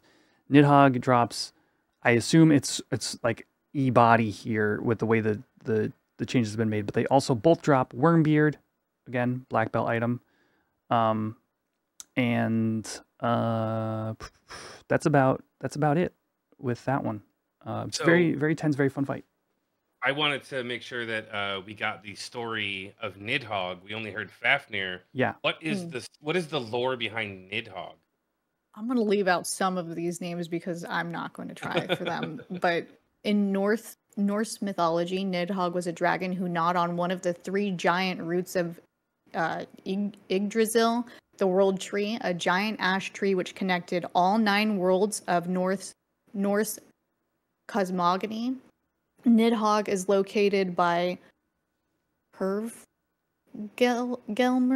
a roaring kettle, and it's the source of all cold rivers. One of the 3 wells/well springs located around Yggdrasil, located in the world of Helheim or Niflheim, where it feeds off corpses to sustain itself. That's gross. Nidhogg is fated to finally eat through the entire root at Ragnarok, causing Yggdrasil to collapse. Nidhogg will survive Ragnarok and feast on all the wicked dead in its aftermath. Nidhogg means malice striker or terror of corpses in Norse. Well, fuck. I wanna point out that it's in the top of the Boyata tree. Yggdrasil. Oh. World tree. Isn't that cool? They nailed the Zalart Kings, man. Yeah, so there are, I mean, we've shared a number of stories about this particular set of mobs, but I just want to bring up one that happened this past week. Maybe you guys, 3 of you might be aware of this. There was an early morning Nidhogg that was fought by some RFK members. Oh, that was our... So we had a bunch of our new Chinese members out there. Different time zone than you guys, right? Well, yeah. I mean, they're actually like Chinese people that like are friends of ours and are in the shell, but don't have access to Discord because of China. And there's a humongous language barrier. Yes. And in order for them to understand what we're saying, oftentimes they have to like aim their phone at link shell chat and let Google like do the translation. And when things are going hot and heavy or getting crazy, it's nearly impossible for them to translate stuff. So everybody's freaking out. One of the summoners had a fucking thunder elemental out for some reason. Don't understand what that was all about. I wasn't there. I've only heard about this since it happened. I just want to thank you for setting the stage because we were aware there was a language barrier thing, but I was there for the whole fight, so it's kind of like hoping you had to have some input here. It was definitely because we had people who were like part of the normal crew, like Zeno was out there and folks like that, and they were like trying to set up what we needed to do. And from my understanding, they got it to 35%, even with that barrier. Yes. But then it got to a point where they weren't doing skill chains, and so there's been some conversations, and a few of our newer folks from the other side of the world are going back into training to relearn how to actually do those fights. The leader of the Chinese contingent for RFK was quite embarrassed that happened. He disconnected during it, though, is what I heard. Oh, so yeah, that not intentionally, but is not good. He got kicked offline, so he couldn't even give direction to his So the people. main person to help with translating was gone. Gotcha. So I just want to point out, this is not me, trash talking, but this is one of the funniest fights I've seen in a long time. And I think, and for a couple of different reasons. One was they got it that low without ever sleeping it once. So like while it was like, it was bopping everybody and, they were having issues bringing it down, like it was Dia'd the whole time. Not only was it Dia'd, but there was a Thunder Spirit engaged to Nidhogg, casting Thunder 4, Burst, Thunder 3. And we're just like, how is this working? What planet is this thing like actually coming down and it hasn't just like obliterated? And I don't know, it was super meme worthy, and like we could tell there was like new people on it, but it was a valiant effort. But man, it was just like every moment was like, they should be dead, they're not dead, okay, and they're still going. So anyway, ending to that story is it rages, and hurricane wings for 5,000 damage to everybody in the pit. The entire pit gone. And so we hadn't like escaped and run back or anything like that. We just, the moment we should have prior to the rage, but we didn't. And like all of my LS, we all start home pointing and running back. And somebody from like another LS got there before we did and claimed it and ended up like fighting and getting the kill. But it was a joy. I was in delirium. It was like 6 a.m. or something, and I'm like trying to like pay attention, and like it felt like a fever dream. Honestly, the whole thing felt like a fever dream. But yeah, shout out to Zeno, who was out there, and like I'm sure he was trying his best to kind of keep things under control. He was very frustrated with that whole situation.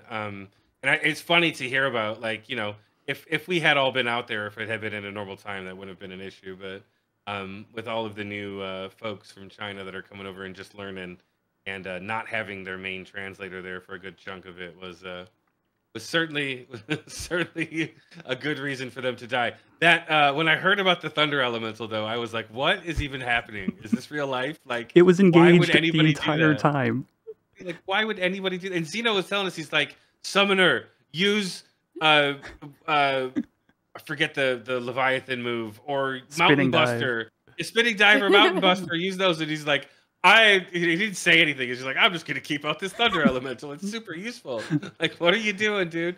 Yeah, and everybody and they kept DIing it so that like they couldn't sleep it. Yeah, Dina wanted to sleep it, but they couldn't. So it was funny. I don't know who it was. I don't know if it was Zeno or if it was Tomain, because I was asking people and like tells us like the fuck happened. Somebody said to me, they're like, I wish it would have just spike flailed us. It didn't spike flail. It like shuffled a few times. We're like, it's obviously over now. Didn't spike flail. I'm just like, like, what the fuck? They're like, you'll have to hear about it later. I'm like, okay. What the fuck?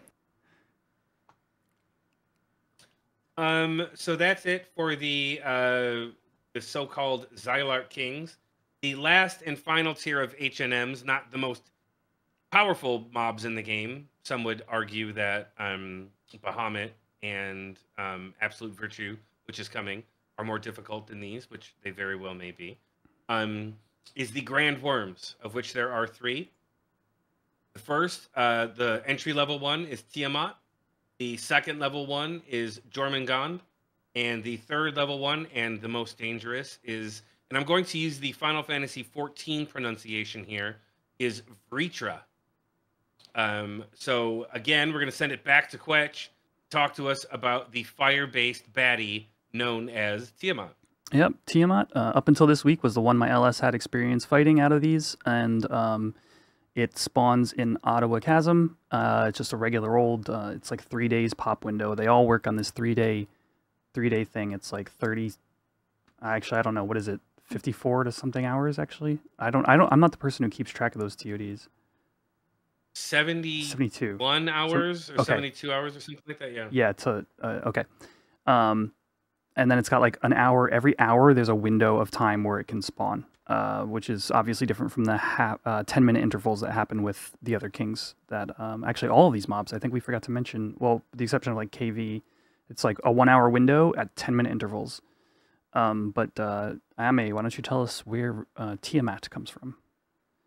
I'm going to cut out some of these things with the parentheses, but in Mesopotamian mythology, Tiamat is a giant female dragon, which was the primordial creatrix of all existence. Oh, that's a cool word.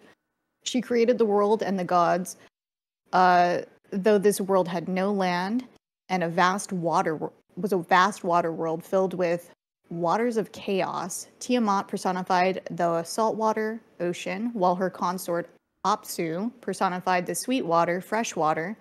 The intermingling of these two waters created the gods. In the Enuma Elish, the Mesopotamian creation epic, the gods bother Tiamat and Apsu, so they decide to kill all their children. The god Ea discovers their plan and preemptively slays Apsu and casts a spell and puts him in a death-like sleep. Since the waters of Apsu still exist even after his death, Tiamat then sought revenge by creating an army of monsters and a new consort, Kingu, to be their general. Tiamat was slain by Marduk, who trapped her with a net of winds, shot arrows down her throat, and then cleaved her body in two, with the upper half creating the heavens and the sky, and the lower half creating the earth. Tiamat is Akkadian for sea. Okay. In D&D lore, Tiamat is more of a Hydra, has several heads, and is the sworn enemy of Bahamut. Sword Coast. Know that. Sword Coast language. Yeah. Nerd. Sorry. So, yep, describe where it spawns, how the windows work. The fight is essentially a fight where Tiamat is fire-based, and your tanks want to be wearing fire resistance gear. Tiamat will be on the ground for a number of minutes, and then in the sky for a number of minutes. When it's in the sky, it kind of spits at you, and does it cast? I think we keep it silenced. I'm not sure if it actually casts, or do we stun? That's what it is. We stun Faraga. Yeah, you have a stun rotation, and you stun the Faragas. And when it's on the ground is when you are dealing damage with summoners. Do summoners do damage while it's in the air? Like they can use Diabolos. Okay. So when we used to do it, because Tiamat is in the air much longer, we would try to do 3 Leviathans on the ground and at least 1 Diabolos while it was in the air, and rest the rest of the time. Gotcha. It basically uses similar moves to Nidhogg: Absolute Terror, Hard Roar, which is a Dispel, Spike Flail if you flip it around, and then Touchdown when it lands. So when it lands is actually when you'll also use one of your stuns in order to help recover from that touchdown damage. But essentially the way it's fought is, waves of summoner damage come in. Recently they adjusted the Grand Worms. We don't have exact drop pools, but basically it now drops like D-ingots and various other valuable materials, decloth, stuff like that. And that's essentially the whole fight. It's up, it's down, you're stunning the Agas and basically tanking all the moves. It does Mighty Strikes as well. I know the times that we've had the most issue is when it'll Mighty Strikes and then kill a tank in like 2 hits for like 600, 700, 800 damage or whatever for each hit. The thing to be aware of is there are courses that spawn at night, which aggro low HP. There's also elementals that spawn during weather, and those will aggro magic.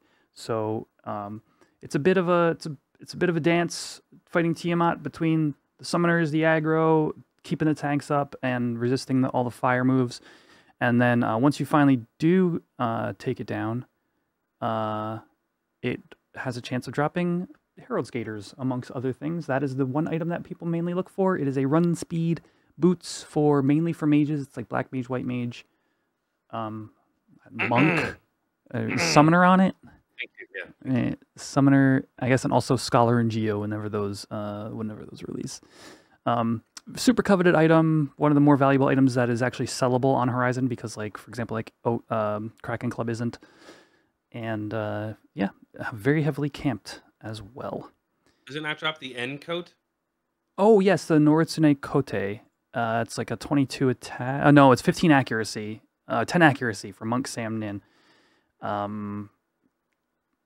It's like an accuracy swap, but I think like the D hands are better or something. It's not like great. A consolation prize. Yeah, you just kind of give it to anybody who might want it. So other than the story I told about the basically Tiamat was the first fight I had where we had the extreme lag that caused them to change the claim mechanics. I've told both of our LS stories on that one. Anybody else have anything to share? Just remember early Tiamat, before they fine-tuned everything, back when it was like a lot more difficult when it first came out, and like we were like among the first to fight it. Not the first, we were the first to kill it, but not the first to fight it. There were other groups that were really close, but at the beginning of the server, they didn't have the tuning down just right for any of the three, and like as people would get close to killing it, they were notorious for turning it off and depopping the mob because it wasn't working right. So there was at least one other link shell, and I don't remember who they were, that would have gotten the kill first if they hadn't gotten it depopped while they were fighting it. But they did come back a few times with different iterations, and then finally landed on where they did with Tiamat. Being not as difficult as it had been in some previous fights, but more difficult than it had been in other previous. You guys are forgetting something. They recently adjusted all 3 Grand Worms. Yeah, Quetch mentioned that. Did you? So they did. That Yeah, they the stat increase and lowered their level. They lowered the level, gave well, it yeah. stat increase. Yeah. And added the hour enrage. If it's alive for an hour, it enrages, supposedly. I forgot about the stat thing, yeah. Supposedly you can melee it better now. That's what they say, at least. All right. So moving away from the first of the Grand Worms, we move on to the second. The second is a frosty lass named, or maybe lad, I don't know. I have never checked the dragon genitalia. I don't know. The Dragussi, I don't know if it exists. But the next one is Jormungand, the purple bitch of the north. This one is located in the Ulegurand range. I don't know if I pronounced that correctly, but seems pretty close. All the way at the top, around some stuff. But I'm excited because I know what this one is in lore, but I can't wait to hear from Ayame to explain what or who Jormungand is, was, or will be. Just trying to pronounce it. I think it's like supposed to be like a Y, like Jormungand. It's Jormungandr. Jormungandr. Yeah. I'm gonna say Jormungand. Okay, that's how I'm gonna say. In Norse mythology, it was a serpent that was thrown by Odin into the ocean, encircling the world of Midgard. Odin did this because they knew. Midgard is Earth. Yeah, I know that before. They knew Jormungand would pose a threat to Aesir, which was that's the North gods. I don't know how to say that. Over time, Jormungand grew and grew until it encircled the world and bit onto its own tail, forming a giant loop. The Ouroboros, depicted in several ancient cultures. It just makes me think of Full Metal Alchemist, honestly. At Ragnarok, Jormungand will rise from the ocean and poison the skies by his presence. Thor is fated to slay Jormungand, but then succumbed shortly after from Jormungand's incredibly potent venom. Jormungand is one of 3 children of Loki. The other 2 are Sulfur or Fenrir and Hel. Jormungand is also called Midgard Sormer. I don't know how to say that. The Midgard Serpent or the World Serpent, which explains the title for defeating it, which is World Serpent Slayer. There's so for defeating Tiamat, there's the Tiamat Trouncer, and we always thought that for Jormungand it should be the Jormy Jouncer. But we thought the title should be, but they never, they didn't want to listen to it. World Serpent Slayer it is, I guess. So as mentioned, Jormungand is found up in the Ueleguran range at the top of the mountain. The fight itself is somewhat similar to Tiamat, but not really, because Jormungand spends far less time up in the air, so there are more touchdowns and more touchdown damage more frequently. The moves that Jormungandr will use are Adrayan. They all use that, obviously. Blood Weapon, because Jormungandr is a Dark Knight. So it uses Blood Weapon. It's used multiple times after 85% life. Glacial Breath, which is a cone attack of ice. Absolute Terror and Horrid Roar, just like Tiamat used. They do the same thing. Much like Fafnir or Nidhogg, it uses a wing called Gregale Wing, but this one is ice damage that also inflicts paralysis, both used in the air and on the ground, which fucking sucks. Spike Flail, which is fun. Don't get behind the dragon. And then while it's in the air, it uses Sheet Blast, which is an AoE ice damage, and then, of course, the touchdown. When it reaches sub 30%, Jormungandr will use its special abilities at an increased rate, and it also gains the ability to Horrid Roar 3 times back to back to back. Which means that, and even if you stun it, it will still use the fucking thing. So chances are it's going to Horrid Roar 3 targets and stun them for a full minute. Oh, because it's a hate wipe too. Mm-hmm. Oh, wow. Okay. Yeah, and it can use it 3 times in a row, which is just a kick right in the knackers. So you got to make sure that you have enough tanks there to pick it up and be ready to go. Red Mage tanking there is always fun to watch, and from what I've heard, to do. So Jormungand's flight time is 30 seconds up in the air and then 1 minute on the ground. So this fight, I've seen the recent version taken down by a group of folks who were spamming Diabolos on it. So it was just even when it was up in the air, didn't matter. They were just sending in Diaboloses to making sure that they weren't there when drop or touchdown happened, because that does do a lot of damage. Especially to wee little summoners. You want to make sure you're out of the way. The things that Jormungandr drops, looking at this list, I don't think it drops in a Behemoth Hide, Decloth, De-Ingot, Divine Log. I don't think I've seen any of those in the times that I've killed it. Those might have been what was added, because they added money drops to Tiamat. I did see a drop list from Tiamat that included items from there that I had never seen previously. Right, they did. They mentioned Tiamat specifically. Okay. Don't know that they added those to Jormy. Gotcha. Something that it pretty much always drops is the molybdenum ore. Drops up to 4, makes that Dragoon set, whose name I forget right now. Baron, the Baron set. I believe, yeah, the Baron Sio, or no, the I forget. Barone. People correct me all the time on that. Yeah. Drops all the typical dragon things.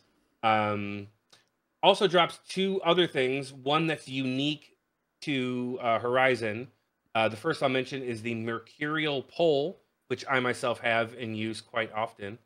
The Mercurial Pole is a monk, white mage, black mage, paladin, bard, dragoon, summoner, scholar, and geo. Pole gives plus 30 MP, but that's not the cool part of the staff. The staff occasionally attacks 2 to 5 times, and that's fun. Because I can use that when I have Carbuncle out, and I don't lose mana for having Carbuncle out, even with that staff. So I'll go ham. It was funny because I'd never leveled my staff skill, and then I got that fucking thing, and it went up pretty goddamn quick, as you could imagine. Staff skill was maxed out very, very quickly. Any stories about Jormy? It's the first Grand Worm we attempted, and this is really early on demo. I'm talking like May or something, and we pecked at it for a while and didn't get any momentum going. Our outside party wasn't great either, because there's all those Ellies and stuff out there. Yeah, it's my only real interaction with it.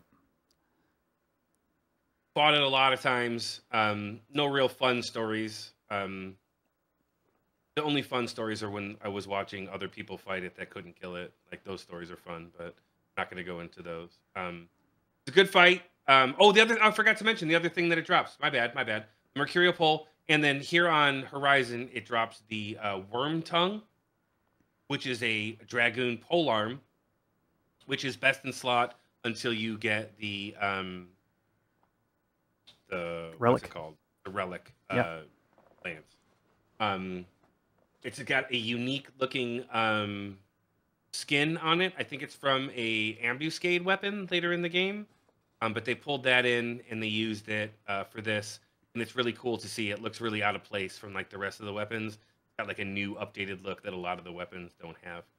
So it's very cool when you see people walking around with it. I think that's it. If there's no stories, we'll move on to the last but not least, the underground nasty summoner bitch, Vritra. Sorry, got to make sure I spell it or say it correctly. Vritra is in the King Rampere's tomb. When you are, if you're going to King Arthro, instead of going around and heading back out to Jugner, you'd go even further into the tomb, where the higher level things are, where even a 75 has to sneak and or invis. I think it's just sneak in there. And get to like the chamber. You have to open the door, and Vritra lies beyond the door. She's a real pain in the ass. But before we get into all of the awesome things about Vritra, Ayame, who/what is Vritra? Okay. In Hindu legend, Vritra, and they put a different spelling, is a gigantic three-headed dragon or serpent. Vritra was of such a scale of size, his coils encircled mountains and his head touched the sky. Vritra was known for bringing drought and once absorbed all the waters of the world in Rig Veda, causing the world to become a vast desert wasteland. His chief adversary, was Indra, god of thunderstorms and war, king of the Devas, which is the Hindu pantheon. Early in their history, Indra traveled to the distant land where Vritra resided, did battle with Vritra, and slew the beast, causing all the water to return to the world. So what, he was just holding all the water in him? In a later version of the myth, Vritra was created by Tavashtri to get revenge on Indra for murdering his son, Trisiras. Vritra defeated Indra and swallowed him, but the other devas intervened and forced Vritra to regurgitate Indra. Eventually, an agreement was reached where Indra took an oath that he would not attack Vritra with anything made from metal, wood, stone, nor anything dry or wet, and nor during the day or night. So Indra killed Vritra with foam from waves at twilight. In other versions, the goddess Sarasvati killed Vritra. Vritra means enveloper. Vritra was considered an asura, which is like a demon. You're muted. That's the running joke tonight, like that, and You're muted. My Carby's gonna have to use suck at some point. There, I had to get it in. Had to make sure. We almost made a whole fucking episode No, I wasn't gonna have without it. you using suck. I always suck. I suck super hard. So the Vritra fight is the most difficult of the three. Vritra does not take off or land. She, I guess, I don't know what her preferred pronouns are, but He he's in that little cave, so he doesn't go up in the air at all. But what he does do is summons 3 undead, a skeleton warrior, a skeleton black mage, and a ghost, and they all do all of the nasty things associated with them. So one of the strategies is to have a group of folks outside of the main alliance, grabbing those and pulling them away from the main alliance who's fighting Vritra and killing them. Other things that Vritra can do, and I think the most devastating, at least from retail, is the charm move. Vritra can charm. And it can charm, according to this, up to 2.5 minutes. So if somebody does get charmed, it's good to have a lot of bards for this fight. And you would want to get slept by a bard for the duration of that, so you don't go off killing your friends. Does a move called Sable Breath, which is a conic AoE elemental attack. Which it says here, the closer you are to the center of the area of effect, the more damage you take. A full damage breath attack can kill nearly anyone in 1 hit. Cyclone Wing, which is AoE magic damage, much like the other wings, but this one inflicts sleep. Absolute Terror and Horrid Roar, same as the other 2 Grand Worms. Has a very high auto regen, and also can use the dark magic of Bio 3, Dispelga, Blindga, and Sleepga 2. Vritra is nothing to be trifled with. He is a bad motherfucker, and he will rip you apart if you're not ready. It's a great fight, though. A lot of fun if you ever get a chance to go do it. Vritra drops all of the same things that a normal dragon would drop. According to this list, it says Behemoth Hide. Not sure if that's true.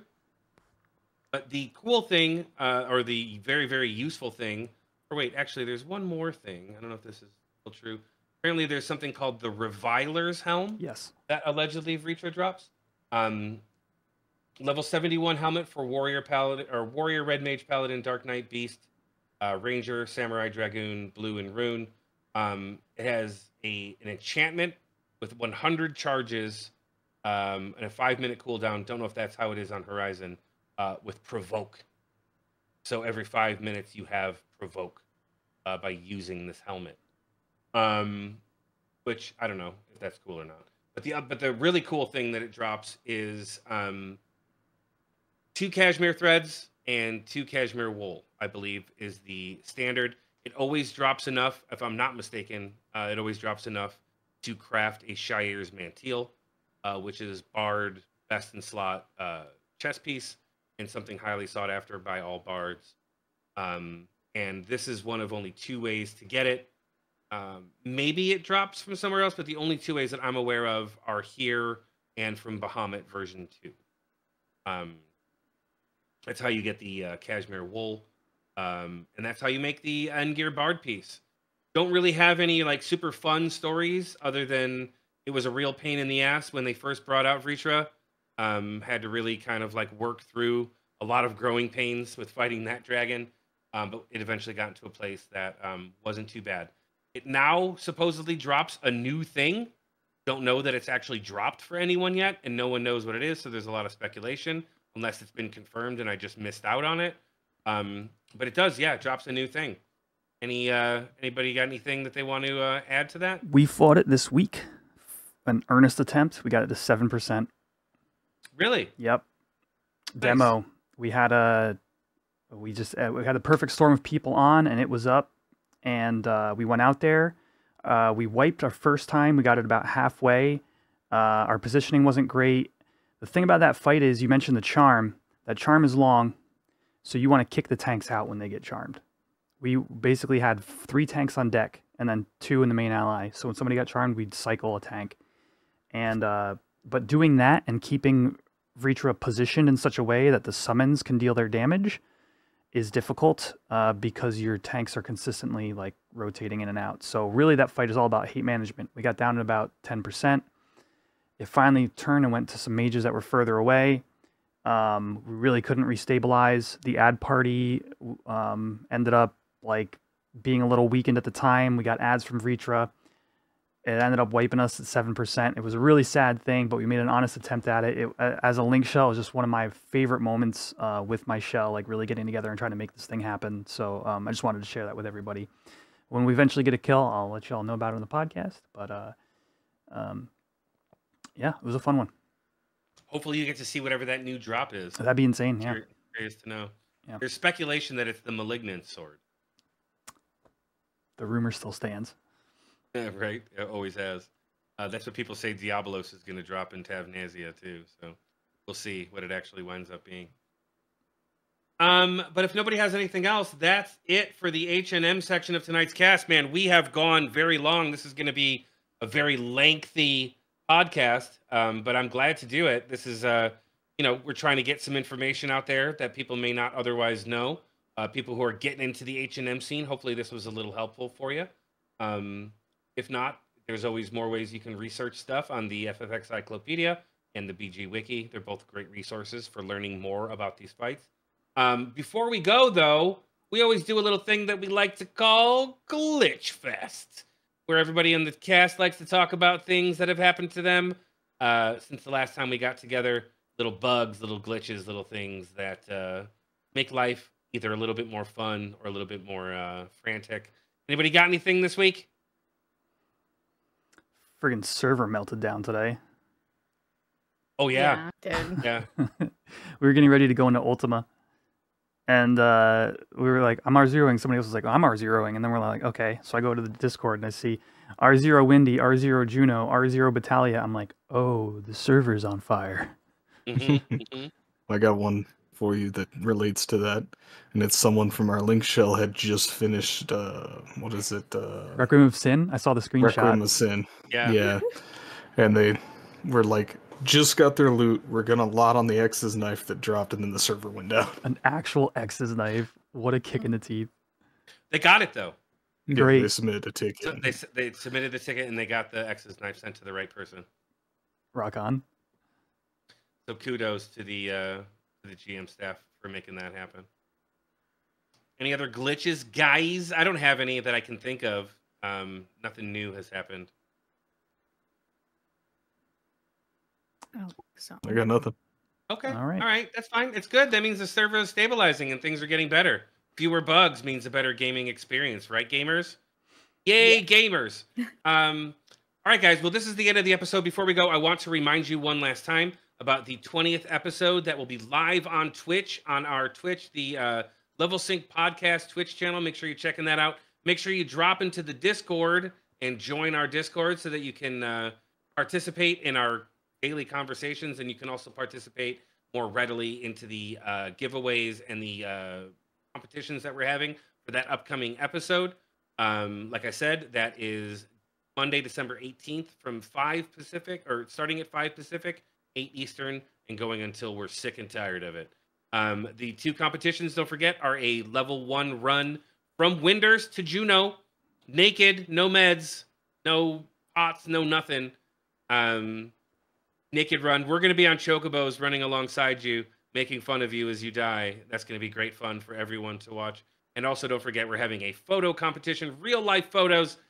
Send in any photos to our Discord. We'll make a channel for it, where we'll make it like photo submissions or something, where people can submit their photos, so that we can all vote, and then we can choose our 5 favorite, and then you guys can choose who the winner and wins the prize of the photo contest is. But thank you guys so much for being here. I want you all to have an absolutely fantastic morning, afternoon, or evening, depending on part of the world you're in. For the Lost Time Lord, I am a cat. I see Caladrius. Later. Quetch. Bye, everybody. And everyone in the background, the room ghost specifically, who hasn't made any appearances tonight, but it does exist, I promise. I want you guys to take care of yourselves and each other. I will see you next time. Be good. Take care. Have an awesome couple of weeks, and I guess the next one is the live episode. Next one's a live episode. This is 19 right now. Oh shit!